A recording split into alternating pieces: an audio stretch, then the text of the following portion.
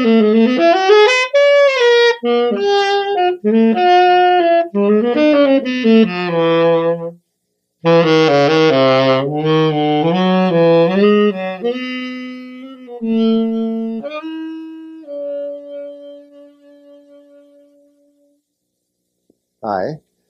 this is Dave Liebman, and we're going to spend the next bunch of time discussing the process of playing the saxophone, specifically the production of sound on the saxophone.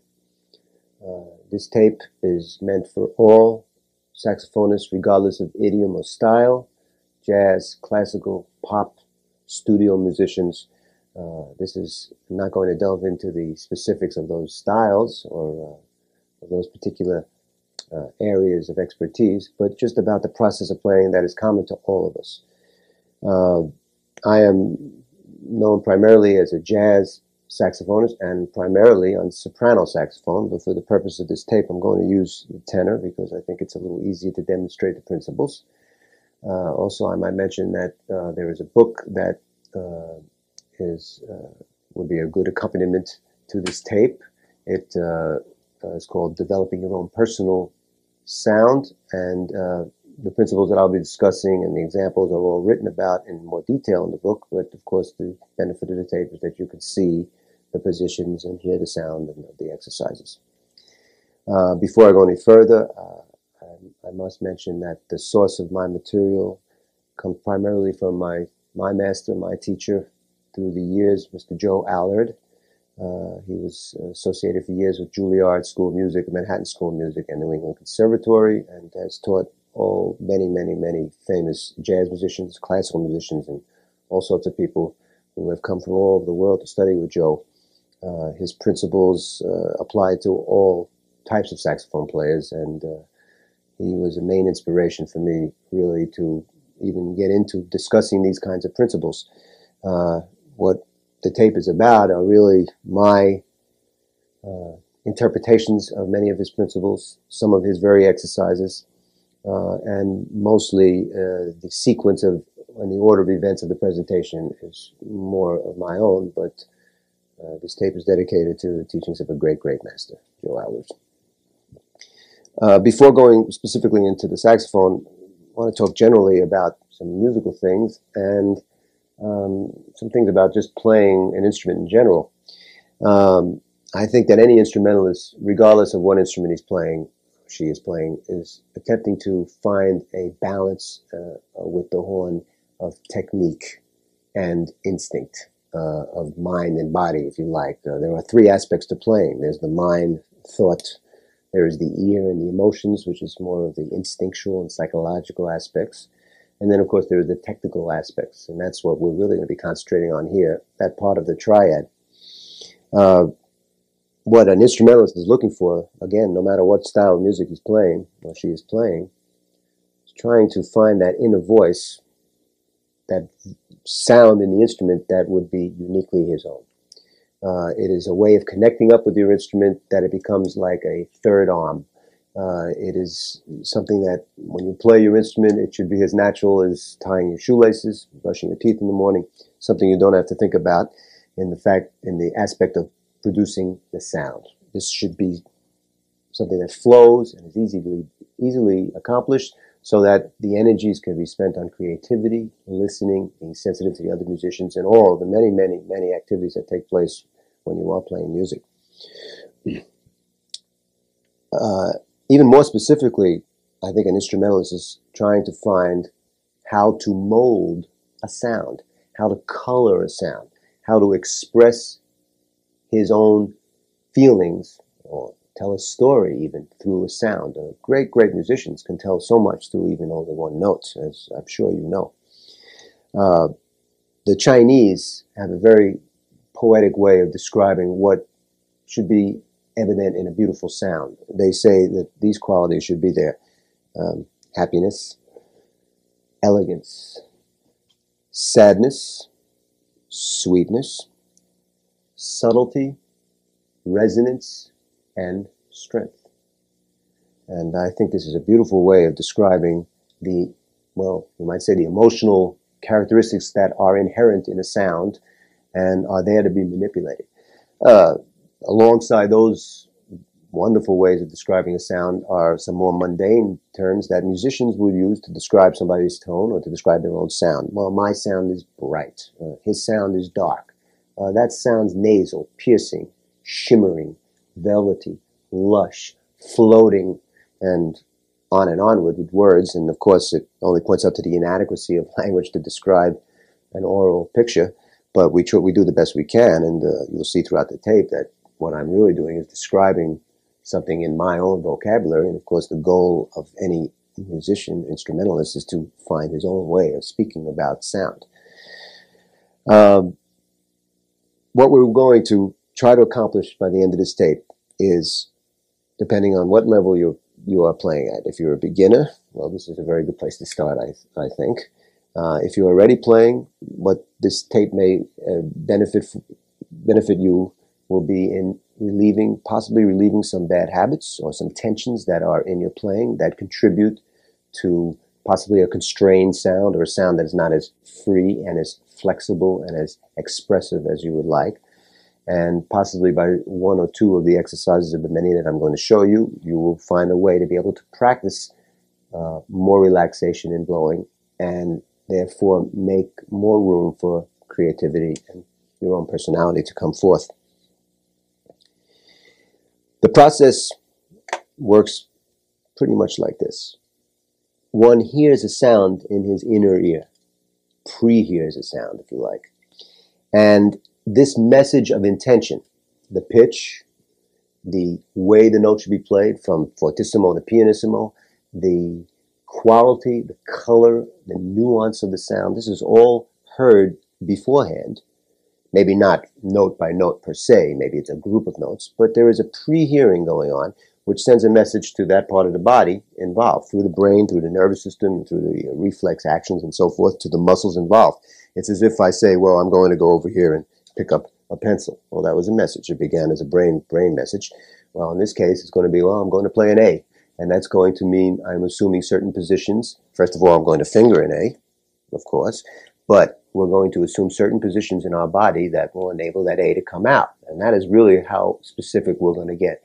And my contention is that if you would scientifically almost analyze every note, there is a slightly different position of the parts I will describe for each particular note. And by analyzing this way, you get to a place where you almost feel a note as you hear it. And then it becomes automatic. There is, I think, misconception, or depends on how one is taught, or some people, of course, are self-taught on the saxophone, that most of the work in playing the saxophone takes place at the embouchure area. When I refer to the embouchure area, I mean the lips and the teeth and the jaw and all the things occurring in the mouth area. And really, this is not completely correct. There is a certain amount of activity that must, by the nature of acoustics, occur at the reed, uncovering and covering of the reed, and we will discuss that in detail later. That's achieved in the bottom lip, and we'll discuss that as I say. But this is a minimal type of action.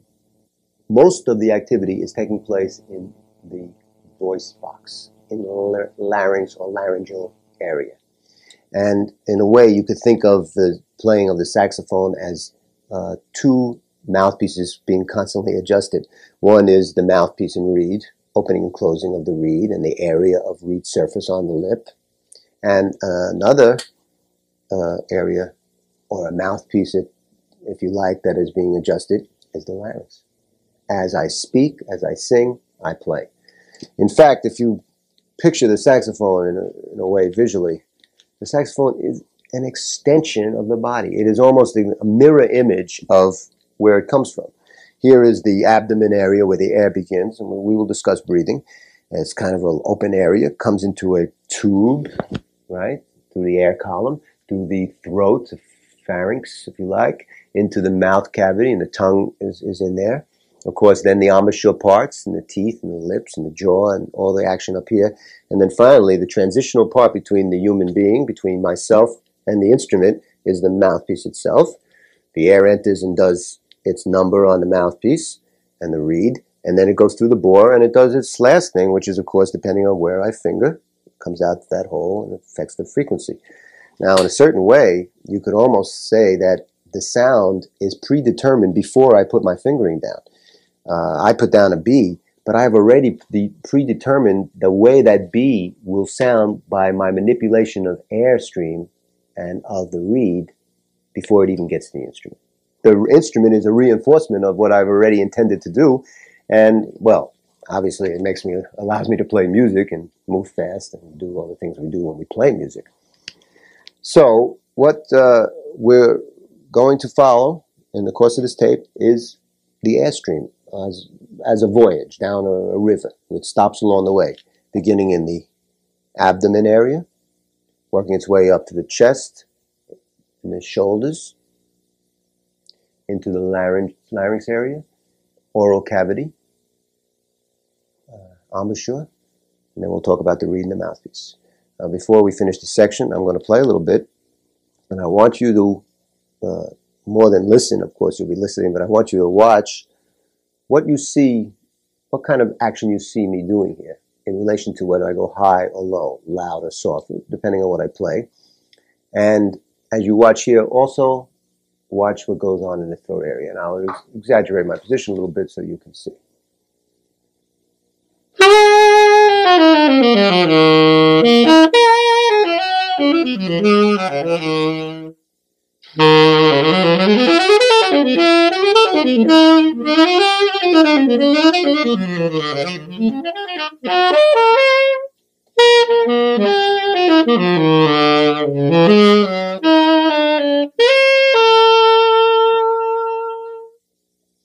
You should see not too much movement here. Sometimes a little more of the lip is put on to get a subtone. Sometimes a little bit less is to get more volume. These are varieties of surface area of the bottom lip, which we will discuss separately. But for the most part, the work is happening in the larynx. Okay, we will begin this journey of the airstream at its source, which is breathing, how to take a good, deep breath and get efficient breathing mechanism. In the normal activities of life, what is ordinarily needed as far as air capacity is about 70 to 80%, or 1 pint of air. This is sufficient for most people, and most normal people, this is about what they use throughout their whole life. And they breathe mostly through the top part of their body. If you say to somebody, breathe, you'll see, and that'll be about it. But for people who use their voice and the airstream as part of what they do, athletes, anybody public speaking, or actors, and of course woodwind players, brass players, vocalists, we need to have more near 100% of capacity, as much as possible, and about or equal to around a quart of air. So it's important that we learn to breathe efficiently, in a relaxed way, and of course second nature. It becomes something that is habit, because you can't think about breathing while you're playing. This would be very bad. There are a few obvious benefits of breathing. One is, of course, for loud passages, and being able to compete with, well, our day and age, electric instruments in some cases, but more so for long passages, and especially for a jazz musician who's improvising and is not really sure when he starts his phrase exactly when it's going to end. It's very, very advantageous to have the air there so he can use it.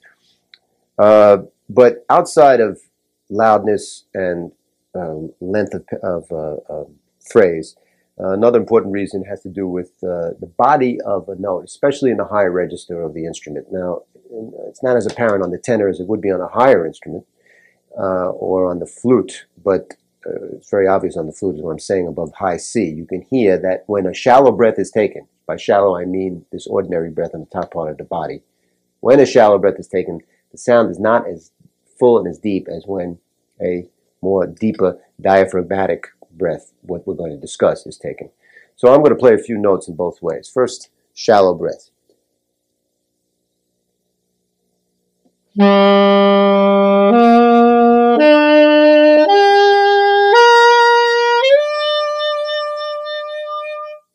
And now a deeper breath.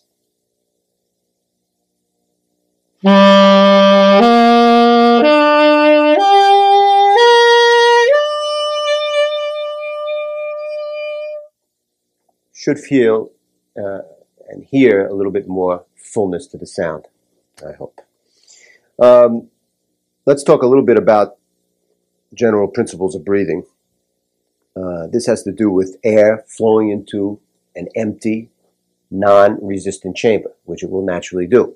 So our whole intention here, this chamber is the chest cavity. Our whole intention in breathing is to empty it and expand it so that the air can come in.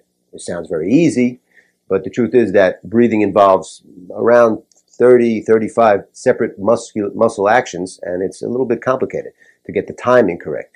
Now, we're not going to go down to each muscle, but we're going to show the process in general ways, which has to do with the flow of the air from the bottom abdomen area up through the lungs and the upper chest and coming out through the mouth.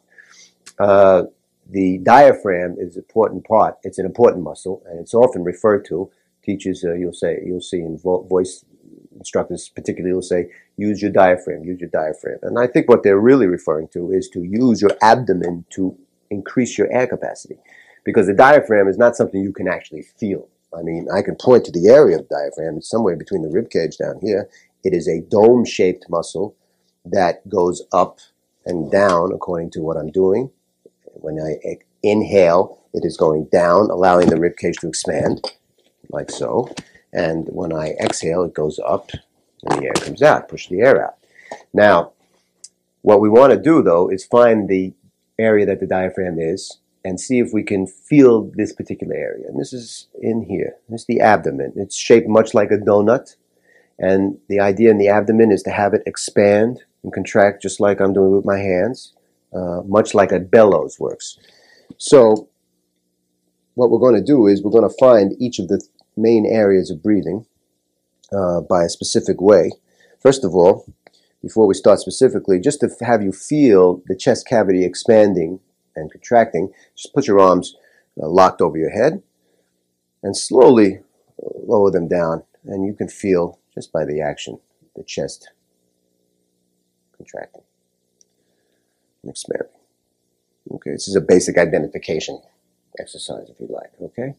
Now, to find this abdomen area and really feel it, for some reason, I guess because it compacts the body. Anyway, it seems that when we bend over, put our hands down on this area, right around the rib, right on the love ties, as they're sometimes called. Love handles, excuse me.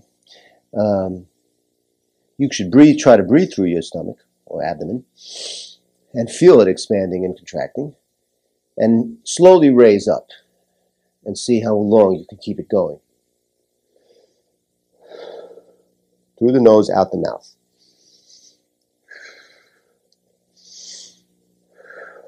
Now, of course, as you get straighter, the feeling starts to fade away. And one of our great challenges here in this three-part breathing that I'm going to describe is to feel the abdomen in this straight position, the normal position of playing. So this is just a very good way to find it so you can identify it. Now, the second part of the three-part breathing is the middle lungs or chest area. And in order to define that specifically, we're going to lie down. Lying on the floor, I can also exaggerate the diaphragmatic breathing. Watch this. Put my hands on this area.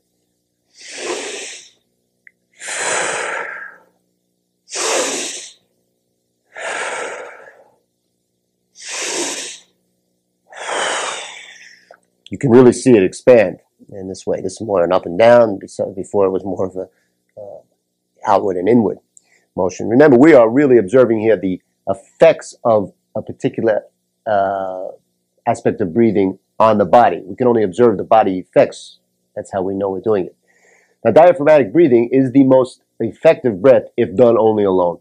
It is the deepest and it gives the most capacity.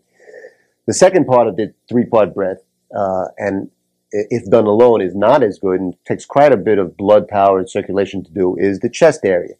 Now, I can demonstrate this specifically pinpointed by watching the effect on the body. If I raise the buttocks, put my hand around this area and breathe.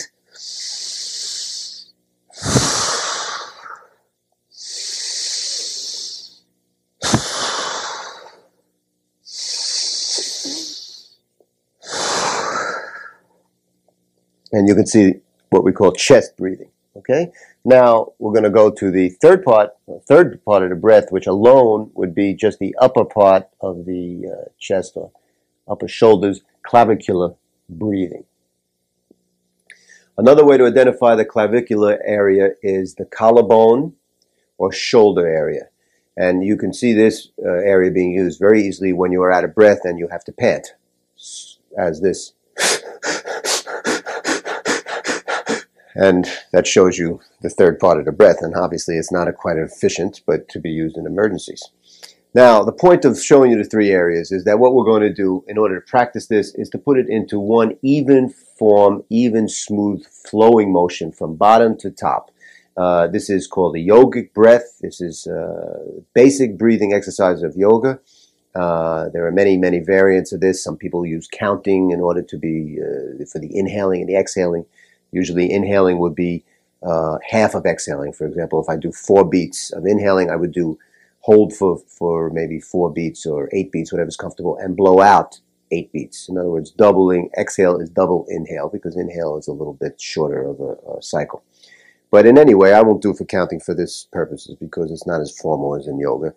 What I'm going to show you is 3-part breathing, and I'm going to call off the areas. And I will say 1 for abdomen, 2 for chest, and 3 for clavicles.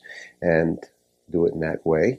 Hold the breath for a little bit and blow out. And blowing out will be a sort of a reverse of this. You'll see the shoulders slightly lower, the chest relaxed, and finally, most important, I will pull the abdomen in order to expel as much air as possible. So real work is involved here, if there is any work at all, because eventually there shouldn't be the notion of work. It should be an even, relaxed flow. But any kind of activity that's involved has to do with that pushing in and out of the abdomen, sort of what I was doing when I was on the ground. So first, 1, 2, 3. Exhale. 3, 2, 1. In.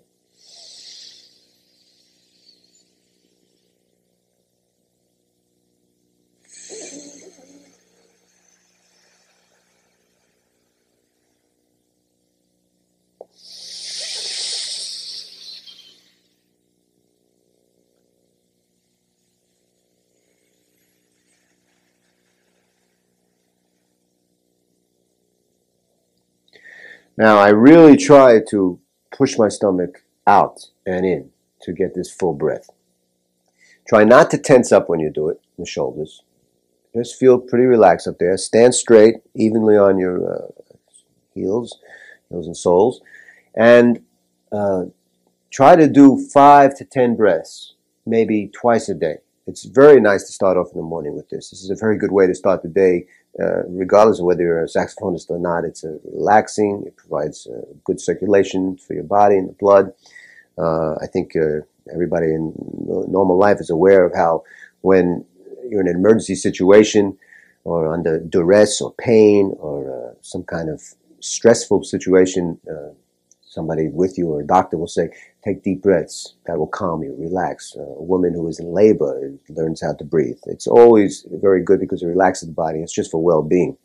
So first of all, it's just good to do in the beginning of the day. And then maybe towards the end part of the day, in the evening, before you go to bed or before you practice, try to do 5 to 10 deep breaths like this, slowly, eyes closed, stand up, and see how you can get this to really go in a smooth motion. Now, of course, when you're actually playing, it's not going to be so dramatic as this. So we're trying to get accustomed to this way of breathing so that it becomes second nature and you become habituated to it and don't have to think about it.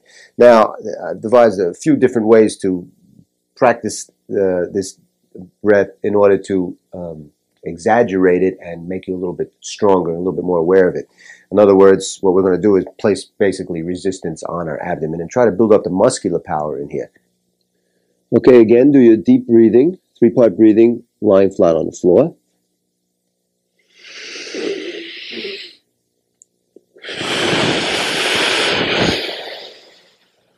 See if I can get a space in here. I really pull my abdomen in.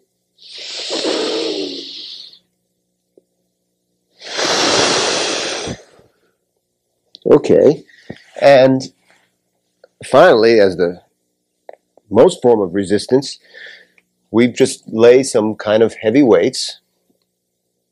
Start off with some books, telephone books, whatever you have around. Eventually, anything. You can have a person try to sit on top of you or push down on you. You're trying to get this diaphragm area as strong as possible. So you're just using resistance and do the same thing.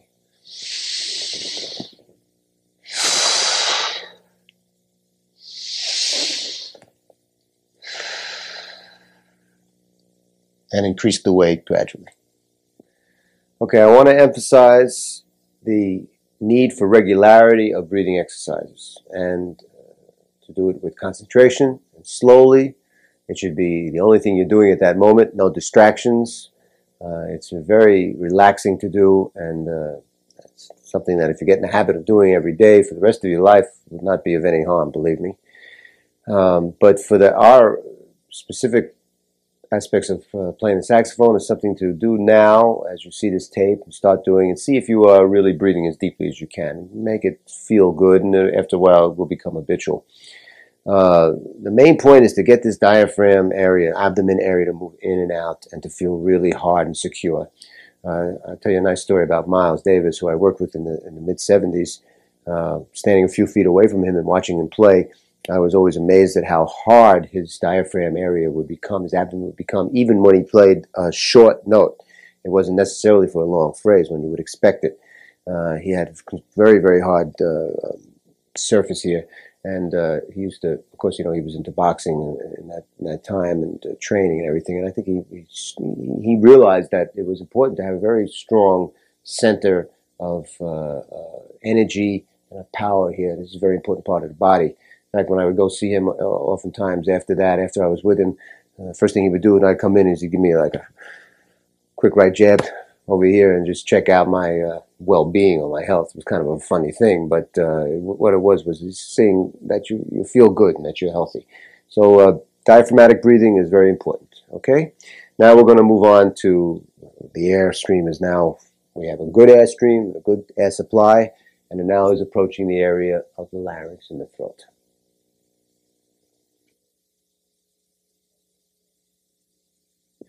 The throat gullet is the tube that begins in the stomach and winds its way through the chest and lungs and out into the oral cavity. And different areas of this tube, it has different anatomical names. The area we're concerned with is that part of the throat gullet that is open, and that is the larynx. Now, the larynx is basically near the Adam's apple as far as being able to identify it on the outside, but if we look inside at a diagram, we see here a diagram from the side. This is your nasal cavity. Here are your teeth, top teeth, and your top lip and bottom lip, and the tongue. And then right in back we have this tube coming up, which in one area is called the esophagus, and later becomes the pharyngeal wall, which is the inflamed area when you have a sore throat. Here is the soft palate, the back of the roof of your mouth.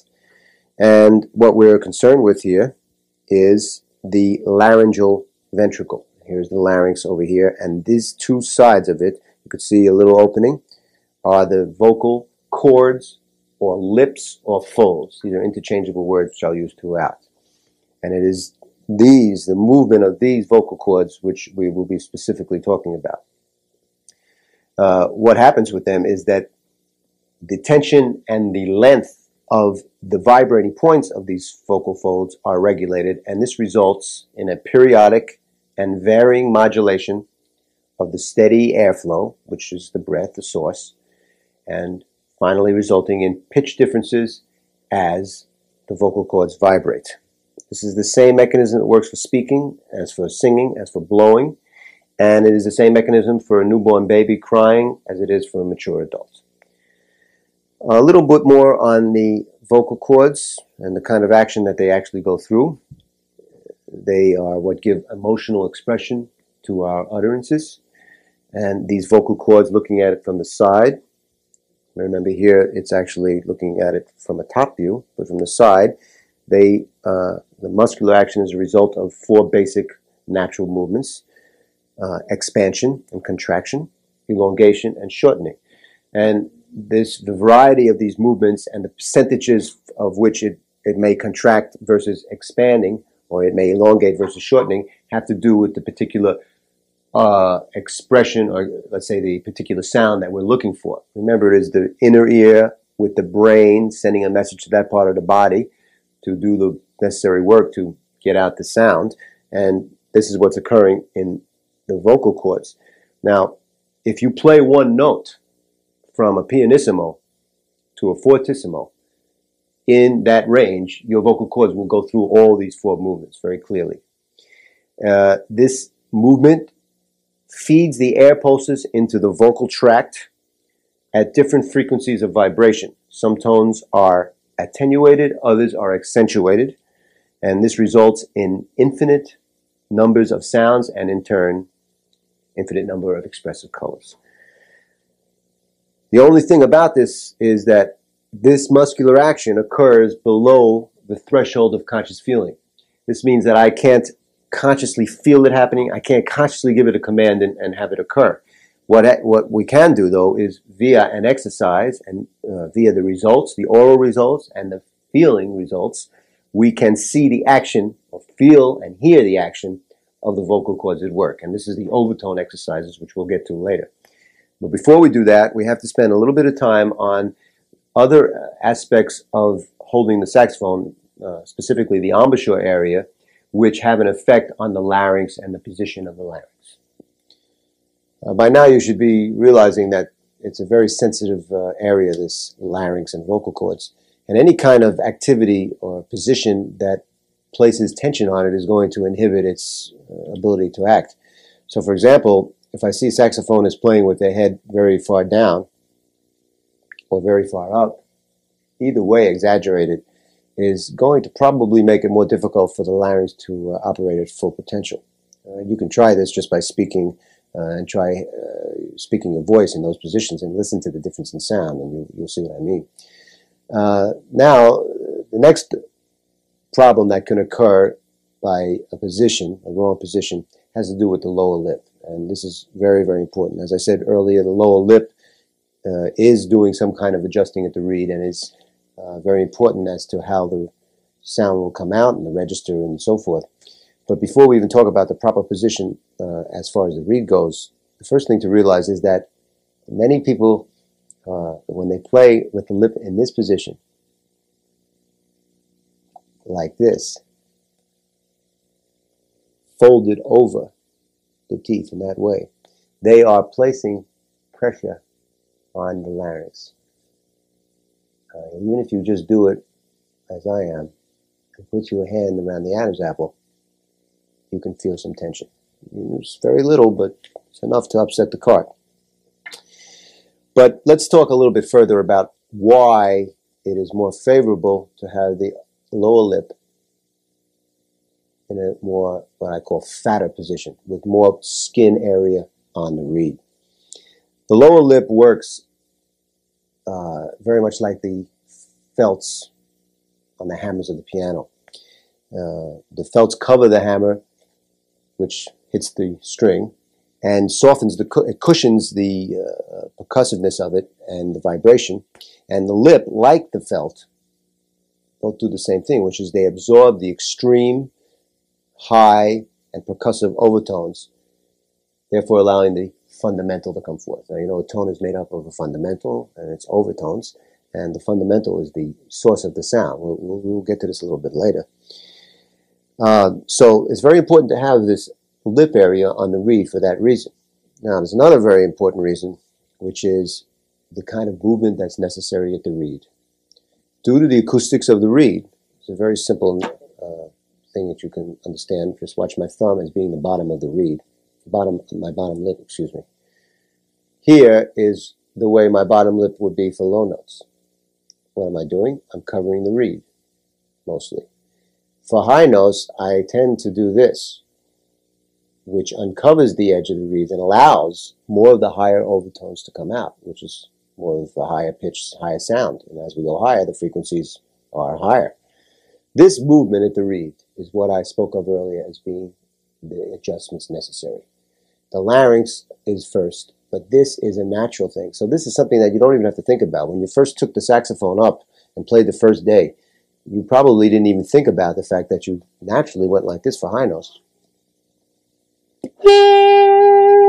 and like this for low notes. Now I'm exaggerating, but it basically gives this kind of motion, or rolling motion.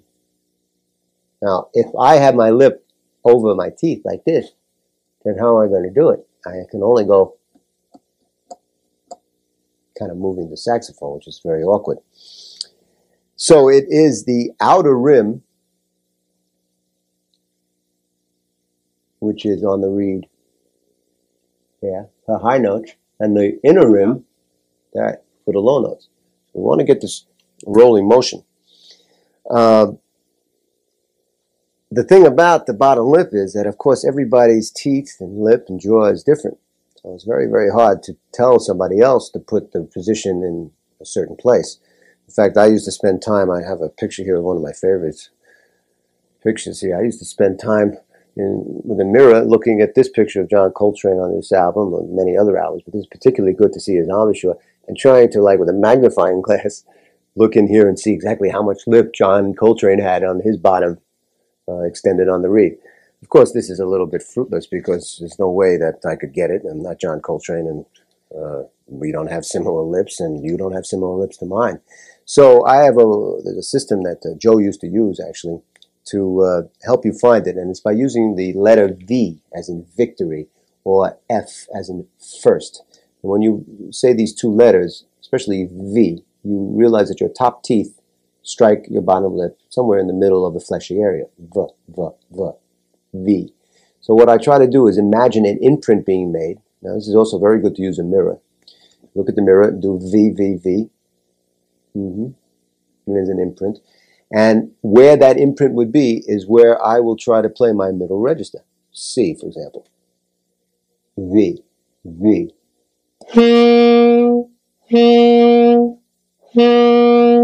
And of course, from there, high note will be, and low notes will be. Okay? So V is a good way of discovering where your central spot is from which you will be going in and out, moving in and out. Now, a good way to practice this is to try to measure, at least on a tenor, about 1 inch in. About an inch, a little less. Put your teeth there and try to roll in and out and still keep the spot. That's how I'm doing. Just to feel the movement. It's a rolling motion. Sometimes saxophonists have a little problem with their bottom teeth being jagged and cutting into their bottom lip. And this is something that depends on your teeth, and it could be a problem, and you might go to your dentist, and they can very easily shave down a certain amount of the teeth. After a certain amount, it's not healthy to do. Or you, if you're brave, as Joe Allard did to me one day, take an emery board, and you might lightly go in and take off a little bit, but I would be very careful about that, depending on how sharp it is. Or if it's really a problem on an everyday level, take a little bit of cigarette paper and fold it into several squares, as so. Of course, wet it first, and then place it over your teeth like this, and you can play with it on your bottom teeth, and there's a panning. So there are ways of getting around this. Sometimes you just have to build up a callus and get used to it. There's no other way to it. I used to have some problems, especially on soprano, which is very tight embouchure, for the first few days of playing, until I built up a callus, and then it became okay. So this is the adjustment of the bottom lip. Fatter bottom lip, try to have it be out, and you will hear a difference in sound between thin and thick bottom lip. Here is thin.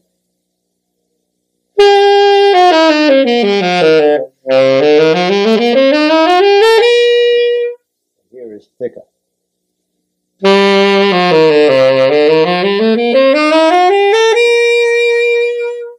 That's an incontestable difference, and I dare say that 99% of players who come to me with a thin lip, if I have them put their lip out there, sound immediately expands and gets richer and deeper. Okay, we will continue on with the embouchure elements now. We're going to talk a little bit about the teeth. Now, I have digressed a little from the larynx, and we will return to it, but it's important to cover this while we're in this area of the mouth. We kind of skip the airstream from the larynx and the oral cavity up to the mouth and reed, but we'll make up for it. First of all, the upper teeth are in a natural bite. They are receiving the lowers. This is your natural bite. You don't have to worry about the upper teeth. I play, the way I put sometimes a little too much pressure on the upper teeth, and I find that I get an indentation here. Truth is, it shouldn't be too much of an indentation. That probably means that you're weighing too heavily downward with your head pressure and pushing your teeth into the top of the mouthpiece, and that's going to be no good, as is the opposite, which would be biting up too much. The lowers are basically, lower teeth are basically, for the most part, placed opposite the beginning of the facing. The beginning of the facing is where the reed and mouthpiece part. That's the beginning of the facing, the lay area, L-A-Y.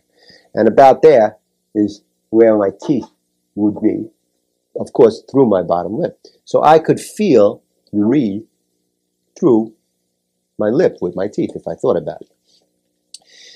The motion of the jaw, the bite itself, is a very simple motion, just like chewing. Or another way to explain it is when you pronounce the word, or not the word, the letters EX, you say X, X, X, chew. Very simple upward motion. It's a known physical law of Newton that for every action there is an equal and opposite reaction. Well, here it is the action and the weight of the head and an opposite and equal reaction of the bottom jaw. And it should be not tighter or looser than it has to be. It should be firm but relaxed. When I play, if you put your fingers around here, you will feel firmness but not tension.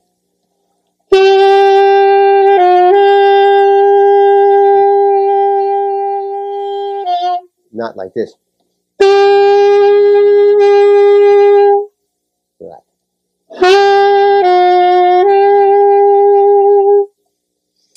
Finally, a few things to do to check the bites and see if it's not too much is to try to place the thumb of the right hand under the jaw, one finger in the mouth, and play with the left hand, high and low, and just check that it's not too tight.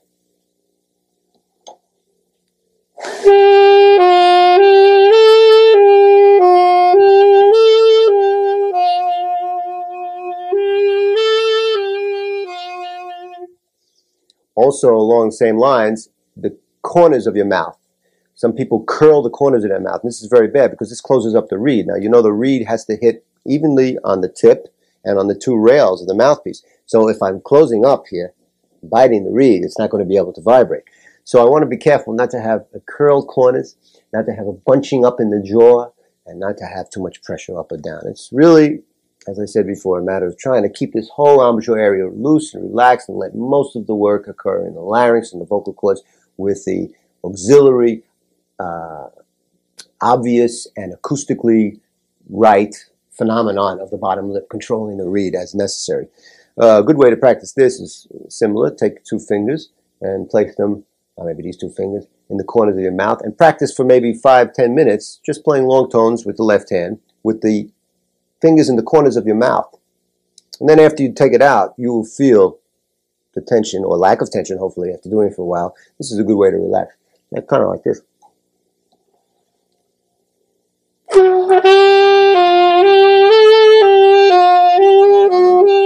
Even more.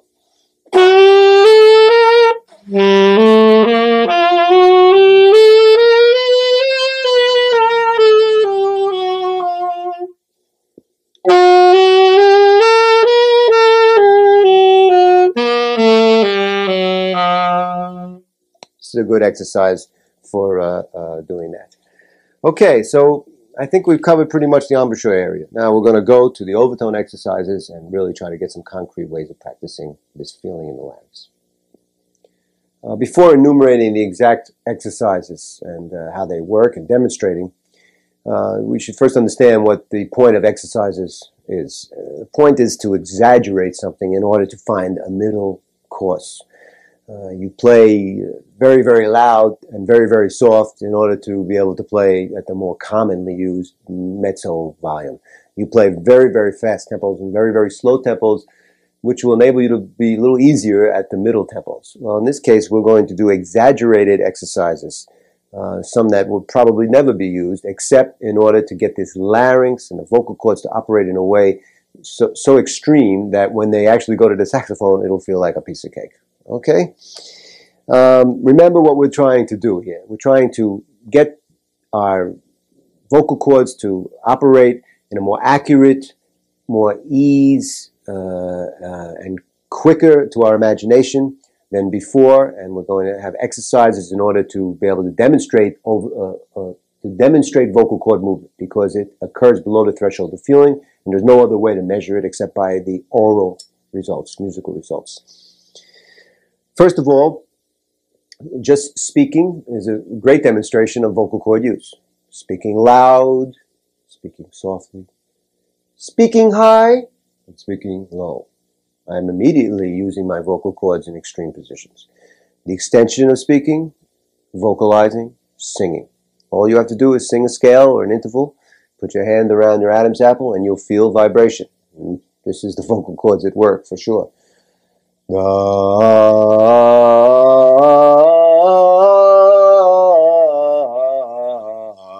And you can even see the movement. You see a kind of raising or opening up. Well, it is the manifestation of that contraction, expansion, elongation, shortening movement that I spoke about earlier. It's all those things happening in different rates and different proportions, but they are all occurring as I hear the sound in my ear. Now, after the vocalization, the next thing, of course, is to go to the saxophone, and even before we go to the actual horn, we're going to play on the mouthpiece alone. Now, this is very exaggerated, because what we're going to be doing is, in a sense, creating the feeling of a bore of fingerings, but without the fingerings. I'm going to be doing completely in my throat. This is very important. This is the link between the voice and the body and the horn. This is the best way to show it. You should be aware, of course, that playing the mouthpiece alone is not the most musical sound in the world. A little bit like a kazoo gone crazy, and I would beg you to practice this in a quiet place and away from other people, unless you want them to chase you away, because it's a little bit annoying after a while.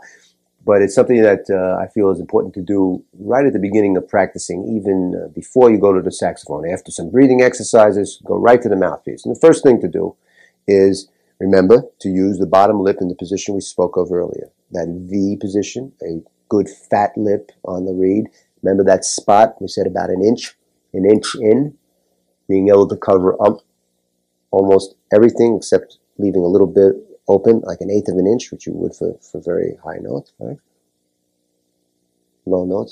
No, I didn't mention this before, but of course the most skin that would be covering the reed would be on subtone. All right? So we can really go from almost here all the way to here. Okay? Anyway, find that place, and then first play some sounds.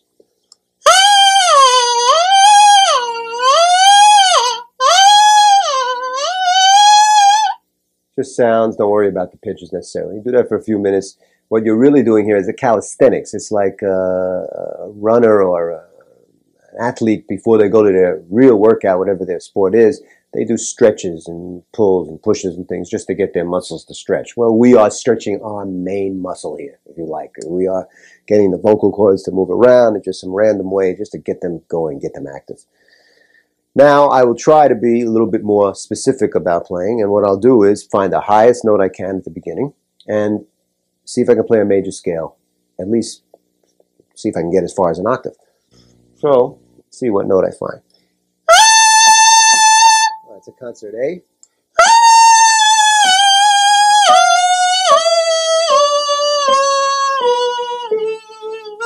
That's not bad. See if I can get a little bit lower.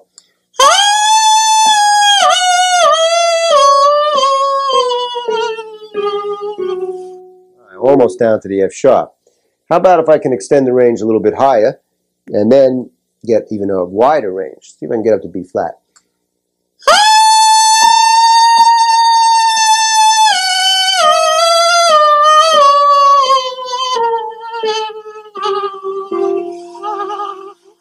Almost down to the F, okay?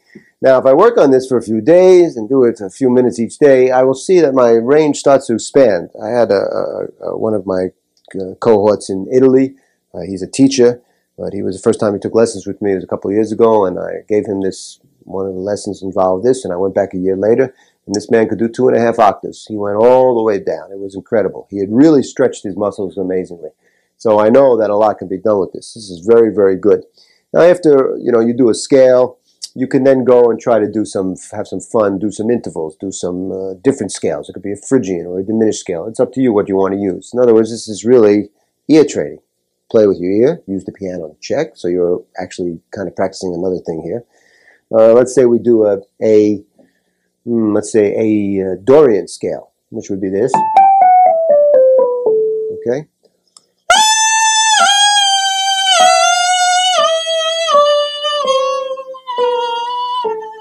Here again.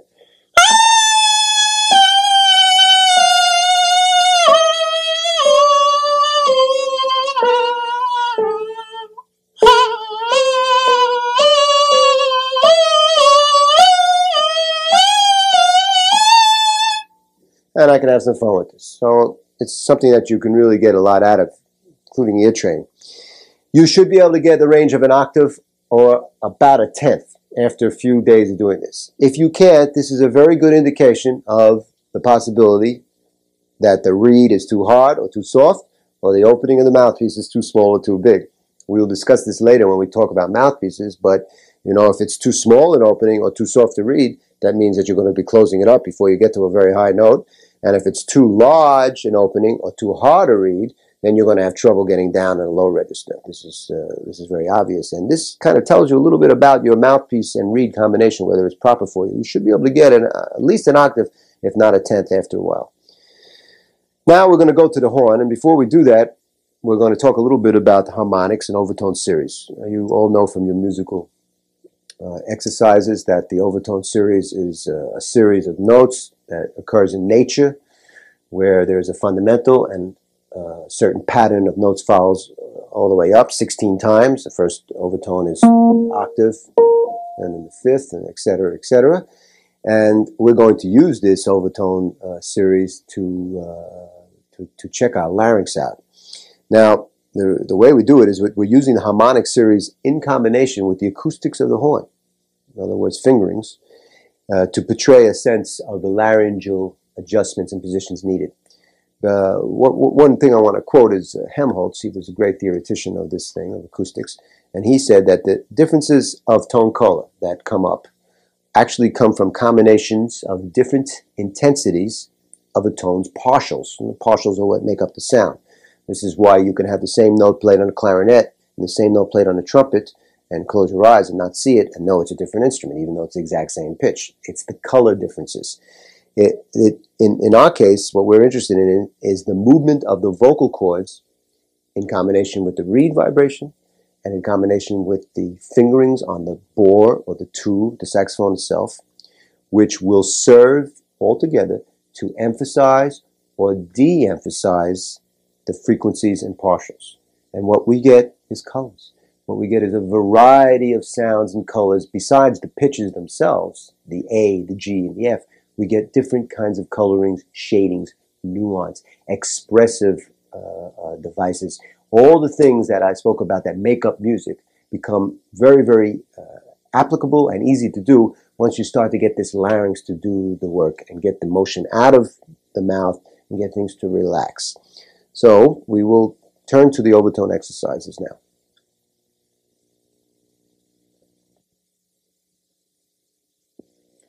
We now turn to the overtone exercises. The fundamental rationale is that by playing the fundamental tone, in this case we begin with B flat, B as a fundamental, C, C sharp, and D. By using this fingering and hearing the note in our inner ear, we will get the overtone series. First overtone, second, third, fourth, fifth, sixth, and seventh in some cases, less on the other notes as it goes higher. You're using the bottom notes for this. These are the fundamentals. The premise is that if I hear the note strong enough in my ear, and I, in a sense, sing the note, it will be the same as vocalizing it. The air column will take its proper direction. I do not even have to change fingerings, and I can get the overtone I'm looking for. So what we're looking for here is to play a low B flat and to get this. So it will be singing.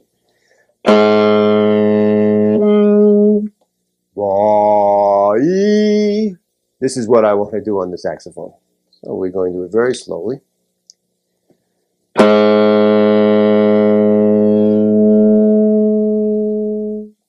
We try to do it as smoothly as possible, legato, at a nice natural volume, not too loud, not too soft. If there is difficulty in getting the overtone, this one, if I have trouble with that, doing it a few times on any one of the notes, B flat or B or C. You know, a way to help and kind of cheat your way through and get to it quickly is to play the real fingering for that note and quickly, without a stop in the breath, switch to the overtone fingering. And this will give you the feeling of the note. So, for example, if I'm having trouble getting, I play actual B flat with this fingering, and I go right to it. Or let's say I had trouble getting the second overtone off of B flat, this one. I can't get it, let's say. Having a lot of difficulty. I go.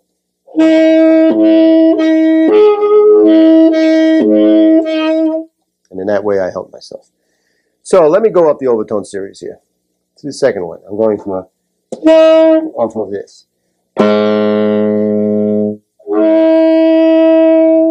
And then the third.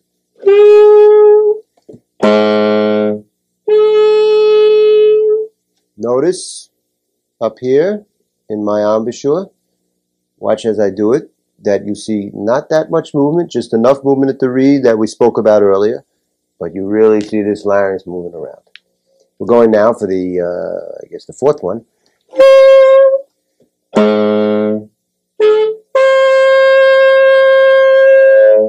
Now I'll go for the fifth.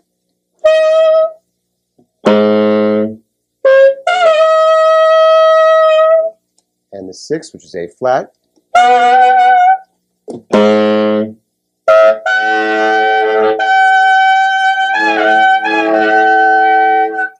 And the seventh, excuse me, high B flat.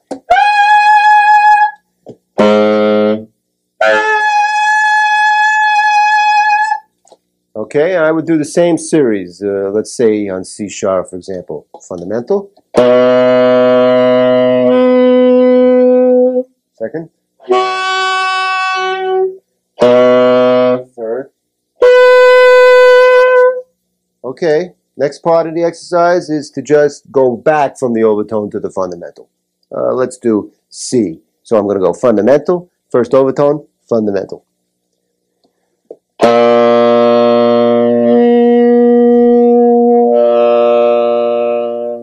Second overtone.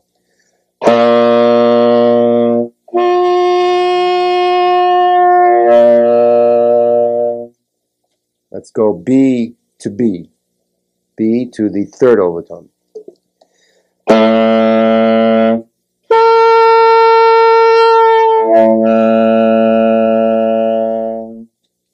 This is how you practice this first part of the exercises. Do them slowly. Do one overtone at a time. B flat, first overtone. B, first overtone. C, C sharp. D is not for the first overtone because it's just the octave. There's no difference in fingering. Spend maybe a couple of weeks on the first overtone until it starts to feel really natural. Sing the notes before you do it. Go to the natural fingering or the real fingering for that note and see if the feeling is similar. You will find after a while that slowly you get to a point where you begin to feel differences between these notes, and you're going to have a real feeling for what it feels like to play an F off of the B flat fingering, what it feels like to play a C with a C fingering. Okay? Now, this is just the beginning. The next part is the matching exercise, and this is where it becomes of practical value.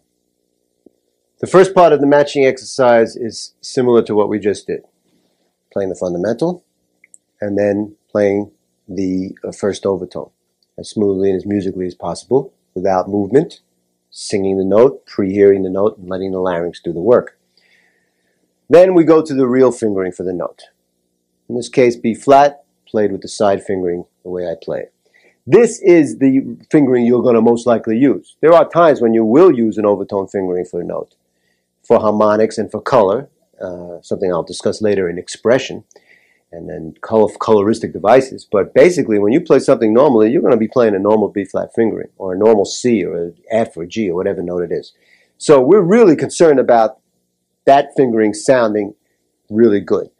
Now, what is the difference between the fingering of this note and this note? This note, the overtone note, has all the horn covered, especially for low B flat, the greatest note on the horn, really, most resonant. And this B flat, this real fingering, only has about a third of the horn covered. How about for the second overtone of B flat? It's not written here, but F. How about F? F is a little more than a third, maybe half the horn covered. So what's happening is that when I play an overtone note using the low fingering, I get the full vibration capacity of the saxophone, the brass, the deep notes, the deep sound of the horn. Somehow when I go to the higher fingerings and cut the bore down, I of course get less vibration, and I get a shallower note, not just a higher note in pitch acoustically, but not as deep a note, not as resonant a note. The difference between, as vocal teachers speak about, chest tones and head tones. They always say in singing to try to get the head tones, the high notes, to sound as if they have chest tones, because the bony structure of the head vibrates, but they want to try to lower it, so they're always saying, you're trying to get the chest to vibrate as it does, and that is a way of evening out your registers. Well, in a certain sense, we're doing the same thing that a vocalist has to do. We want to even out the registers. We want to get that bottom part of the horn up in the high register. But we start out very simple, trying to get the first overtone. And the second thing is the pitch. The thing about the pitch is the saxophone, being not a perfect instrument, and acoustically not really exact. Also, the heights of the keys have a lot to do with how in tune a horn plays. The neck has a lot to do with it. The placement of the mouthpiece on the cork has a lot to do with it, which, by the way, this shows you quite a bit about whether you're in the right place. You can play the fundamental to the overtone and then count on the overtone being pretty much in tune to the fundamental for the most part. The first B flat is a little bit different, but for the most part, the overtones are in tune. There's been no change of fingering. There's no change of the acoustical properties of the horn. It's as good as you can get, let's put it that way. When you go to the real fingering with that change of fingering that we've been discussing, you are changing the balance of the horn. This is where intonation problems come into play. What we want to do is find out where in our larynx, because I'm going to stress that tuning is not as usually when it's looked upon as going flat or sharp in the lip, tightening or loosening the lip. It is in the larynx that you can do a great deal of tuning. So by finding that place in our inner ear, that place on the register where we lock in to the pitch being as in tune as possible to the overtone, which is in turn as in tune as possible to the fundamental, we start to assume that position by habit. This is an exercise that by doing it over and over again, and I tell you over years and years, this exercise starts to pay off where you begin to feel in your larynx how to get the tone in tune, and also to get that good deep, deep sound, if you like, the chest tones up into the head tones. Let's try the first part. So I go from the fundamental to the overtone, then I will match. And when I do the matching, notice the difference in tone color and maybe in pitch, depends.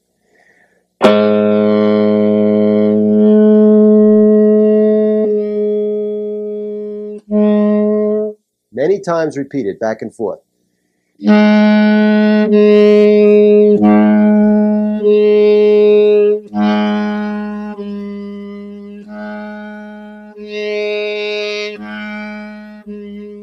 And then finish the exercise by going from the overtone back down to the fundamental.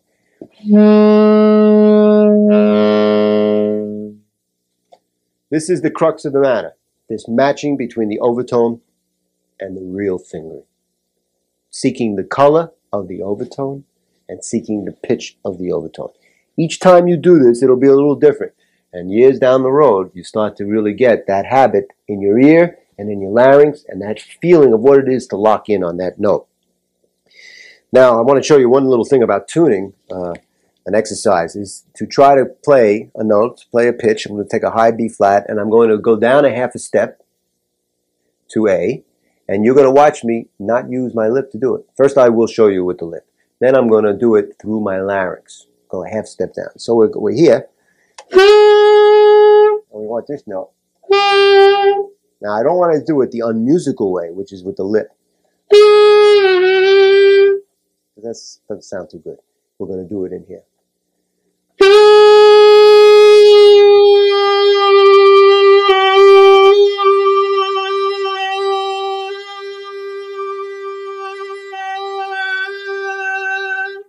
if I can go down a full step.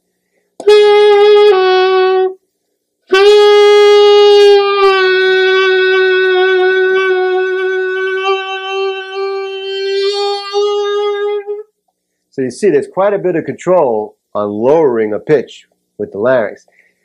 Unfortunately, going sharp is not quite as easy. You can only go slightly sharper. I can't go from B flat to B, really.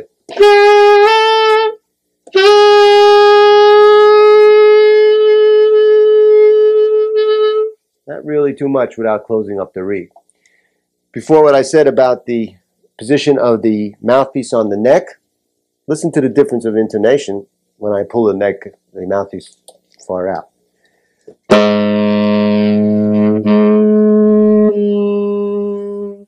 Now that would tell me it's very flat.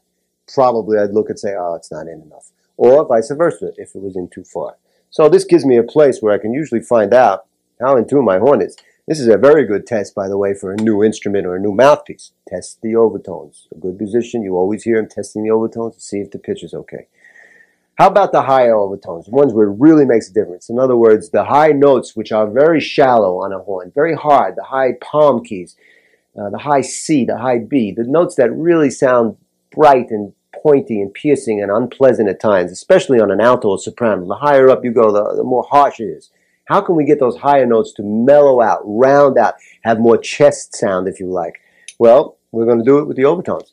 Let me try now to go from low, let's do low C, to the third overtone off of C, which will be high C, and then match. So I'll be looking for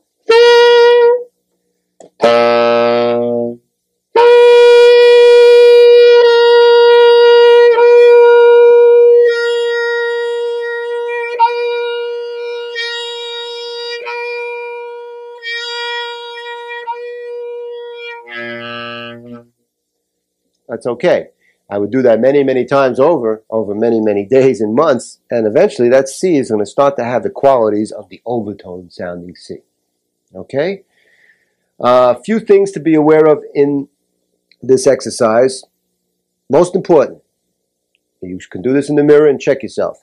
Be sure you're not doing a lot of tightening and loosening here. You shouldn't see too much movement. Only the minimum amount of movement at the reed that we spoke about earlier. It is the larynx that does it, because you'll never get the higher overtones by overblowing or clenching. It just won't come about. And another thing that is important in this is the initial note. We didn't talk about this, but low notes, getting the fundamental, try not to have to bang out that low note. Listen to this, for example. You know how much trouble it is to get low notes sometimes. The problem usually is that people drop their jaw. When they go low, they think low. What you have to do in this is think the opposite. Again, vocal teachers, vocal coaches will tell you, when you sing low, think high. When you sing high, think low. This is in order to counteract the natural physical tendency to go with the range. We don't want to go with the range. The range will take care of itself. So when I go to a low note, especially on the tenor, I'm going to try to keep my jaw purposely up. Instead of this. Dropping out the resistance. And the same with high notes. When I'm up in the high register, I don't want to be biting up. I want to think down and let the throat come.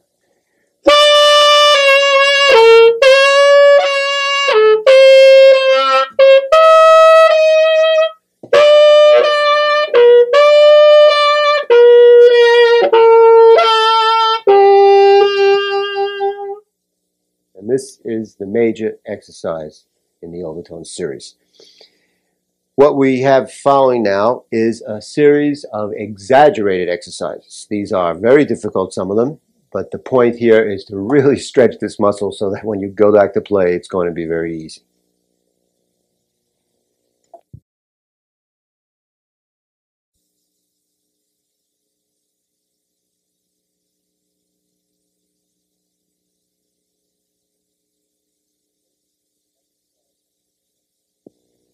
The first exercise in this set is concerned with flexibility, being able to vary the sequence of overtone placement. Instead of going from 1 to 2 to 3 to 4, etc. in order. We try to change the progression so that you need to jump around quite a bit. My first example in this is the third overtone off of B flat to the first overtone. So it will sound like this.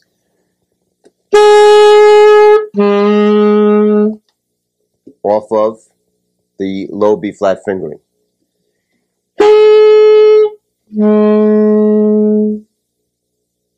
The next one will be the second overtone to the fourth to the first off of B flat, like this.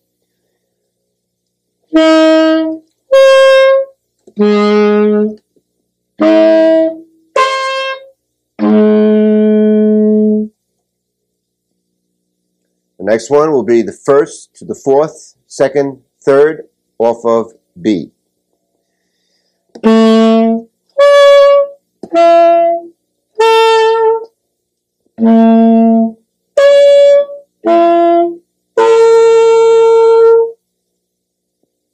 Next one, third, first, fourth, down to the fundamental, all off of low C.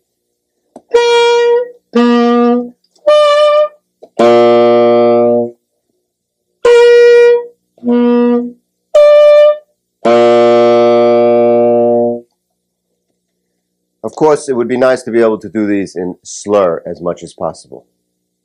The second exercise has to do with the matching aspects of overtones.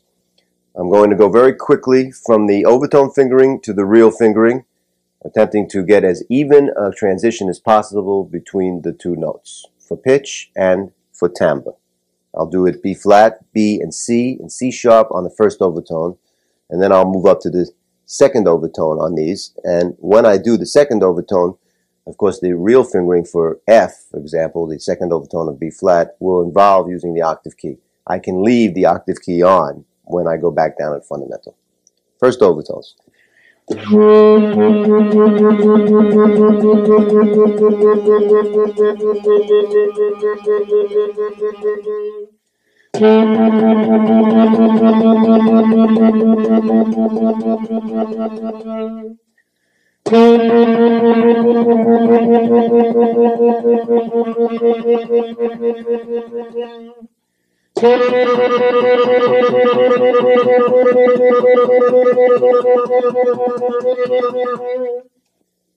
The second overtone.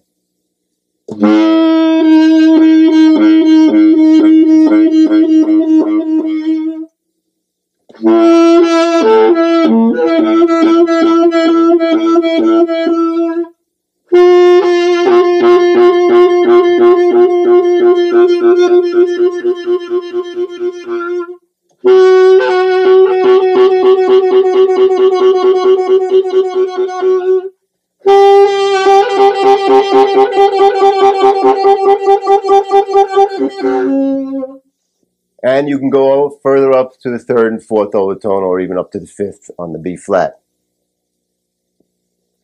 The next exercise concerns playing in the second octave of the tenor without the octave key, and playing in the low register with the octave key, the exact opposite of usual.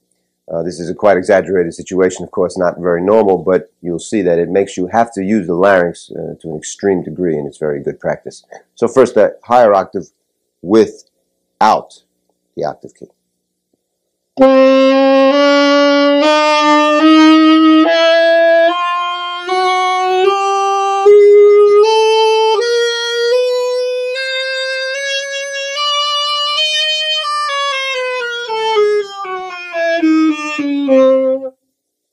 And now the lower octave with the octave key open. I'll start from the irregular octave to get the feeling.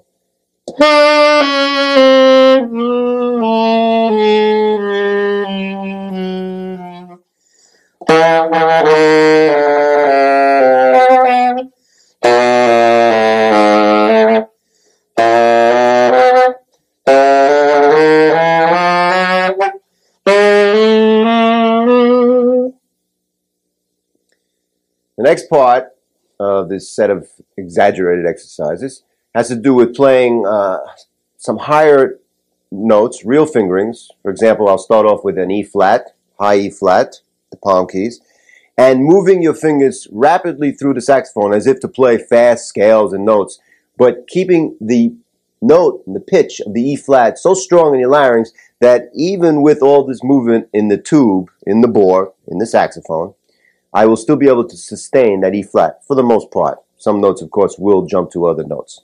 So I play.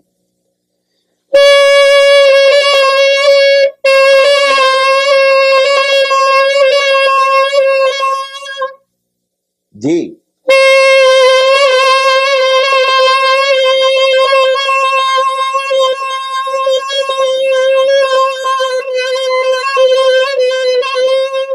Even without the octave key. High A, altissimo.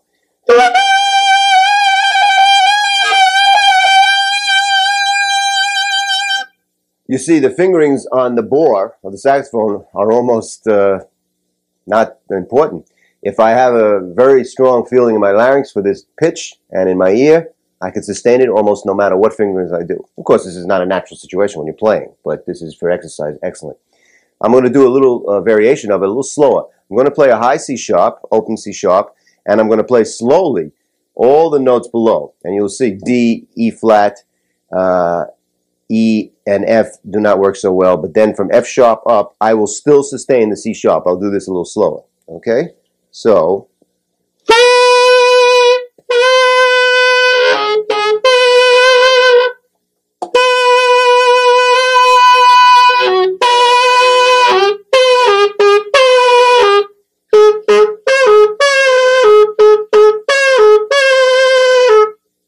even on B flat, I almost can get the C sharp.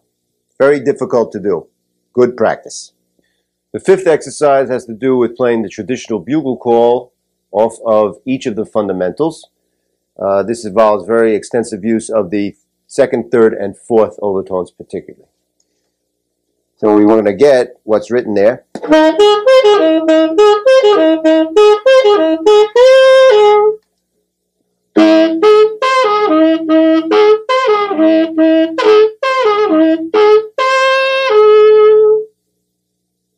Off of B.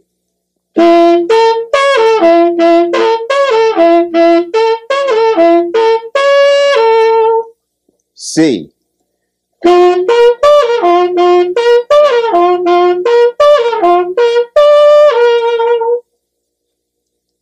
Exercise 6 has to do with playing overtone fingerings for all notes.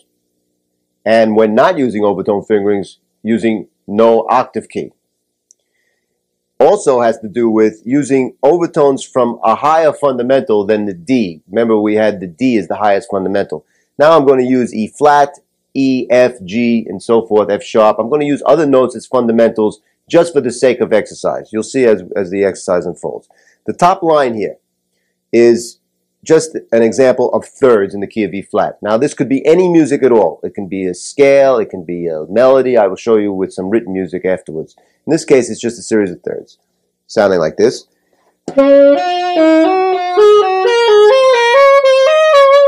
Fingered normally.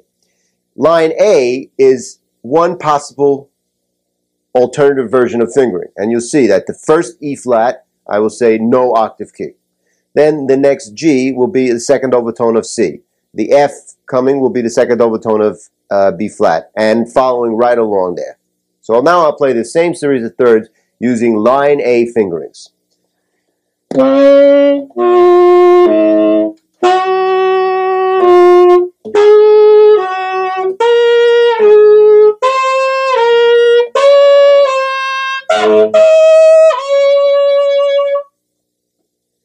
Line B, same series of thirds with different fingerings. Now you'll see that the second note, the G, will be the first overtone off of low G. The F will be the first overtone off of F. And so on, right down the line, until later on when I have to hit the high D, I will use it as the second overtone off of G. So we're doing line B now.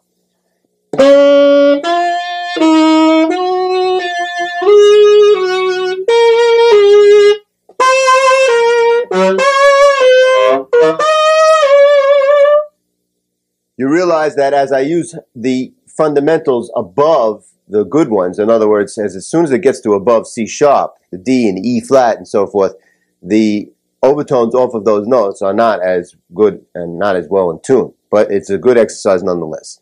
And finally, line C as another alternative fingerings. And you can read right along with me. Still doing these thirds.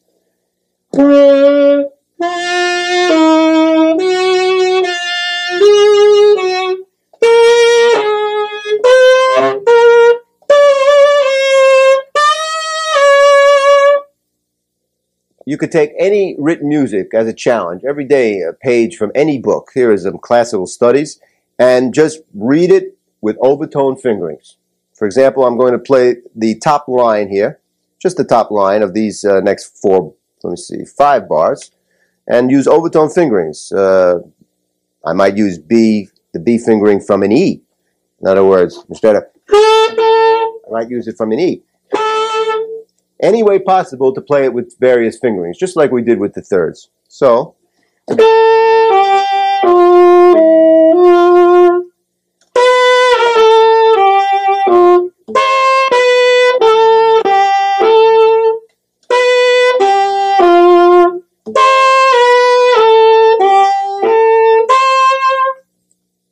and so on. As a continuation of this exercise where you're reading music and the challenge of coming up with overtone fingerings for that day and for that particular piece of music, use one of my pieces that I used to play with Elvin Jones in the 70s called a Bright piece. You see the key signature is 4 sharps. And from letter A, I will play with overtone fingerings. First I'll play the melody of the first 2 lines without it so you hear it.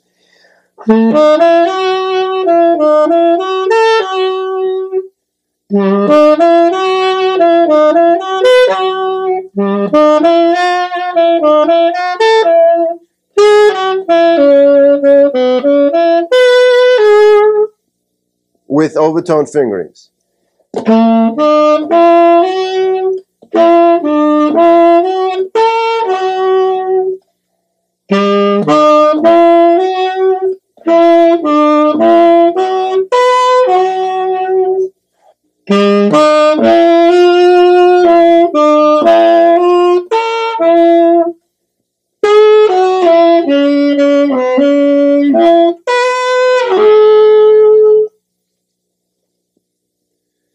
Also, as an extension of the overtone feeling, of course, are the altissimo notes, the high range notes, which are produced by a combination of false fingerings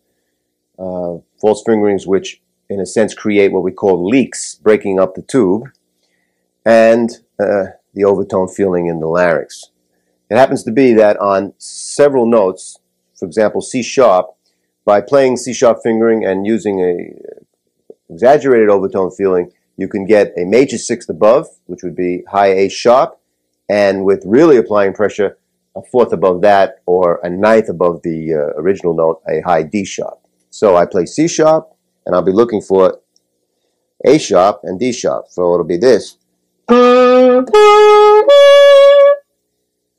All with C sharp fingering.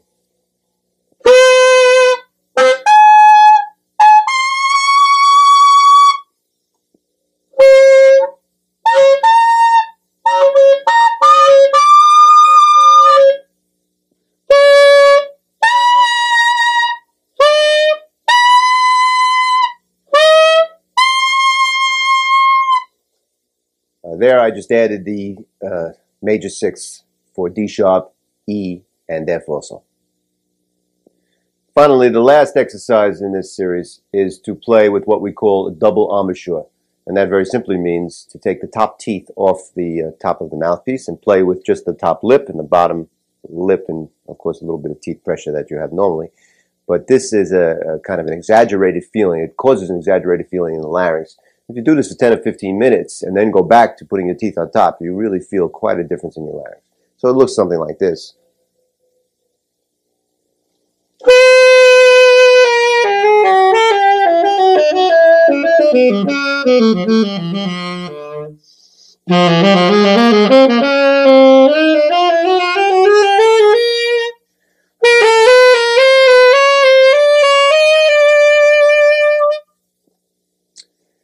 Okay, that finishes up this series of exercises, exaggerated exercises, in order to reinforce the overtone feeling in the larynx and vocal cords. Before we finish with this all-important section of the tape, I just want to go through, for summary purpose, the overall benefits for doing these exercises. The first great advantage here is for evenness of sound from the bottom of the horn all the way to the top. Sometimes when you hear a saxophonist play, you will notice that they have a very different coloring and different sound in the low register as compared to the high register.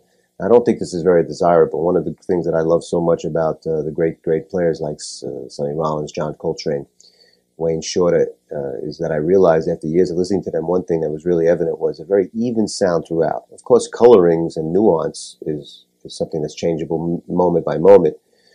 But to get an even tone throughout means that there is some kind of common grounds for comparison, and that is the low fundamentals and their overtones. If you have this as a method of comparison, you in a sense have, it's like having an example, a teacher there all the time for you to use to have a really good sound. And of course, the higher you go in the register of the instruments, and as I mentioned before, especially on the alto and soprano instruments, saxophones, the sound gets thinner and more piercing, and it's always a challenge to try to round out the high notes. We talked about chest tones and head tones before, and vocalists, it's the same kind of thing. We want to make it as even as possible from the bottom to the top. So after having done the overtones and the matching exercises, you can check this by slowly going through the scale of the horn and seeing if you can minimize differences of colorings between notes. I'll go like chromatically up. Of course, after a while, you can do intervals and just try to make it as even as possible. Try to get the benefits of the matching overtones into your real playing. So let's start from around middle G.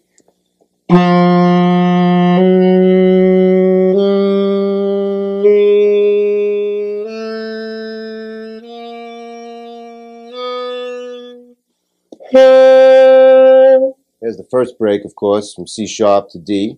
There's usually a great change of color. I want to try to minimize that. I might use the overtone for checking.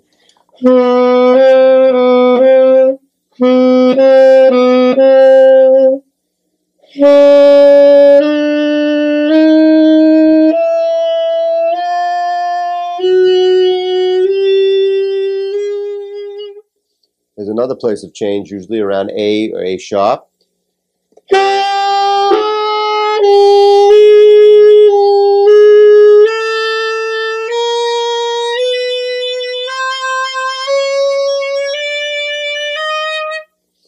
Now that sounds pretty even to me.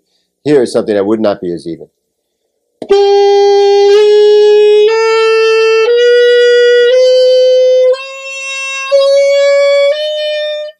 Every note sounds different. So we use this method of comparison right through the horn. You can use intervals that you can play thirds, fourths, whatever. Just some way of comparing note to note and listening for evenness of range, and of course, as always, intonation. Going further into this is that other aspect of the matching we called timbre, sonority, or color.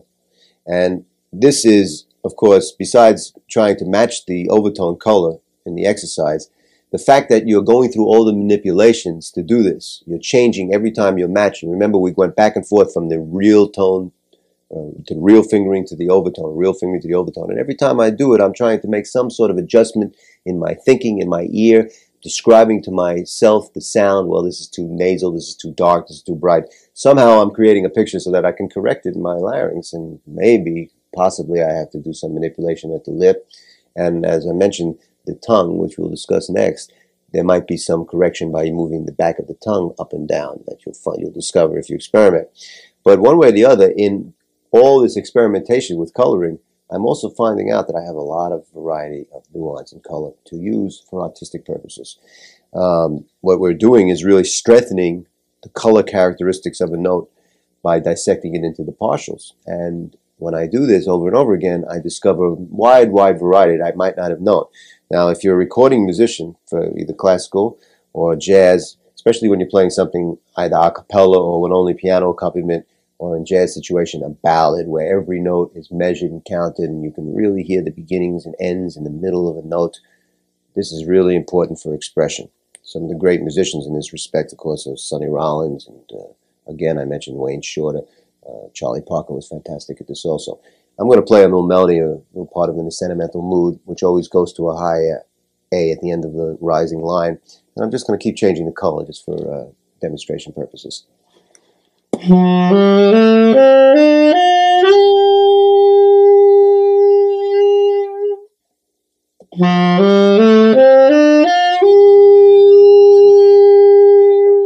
I'm not using vibrato here on purpose.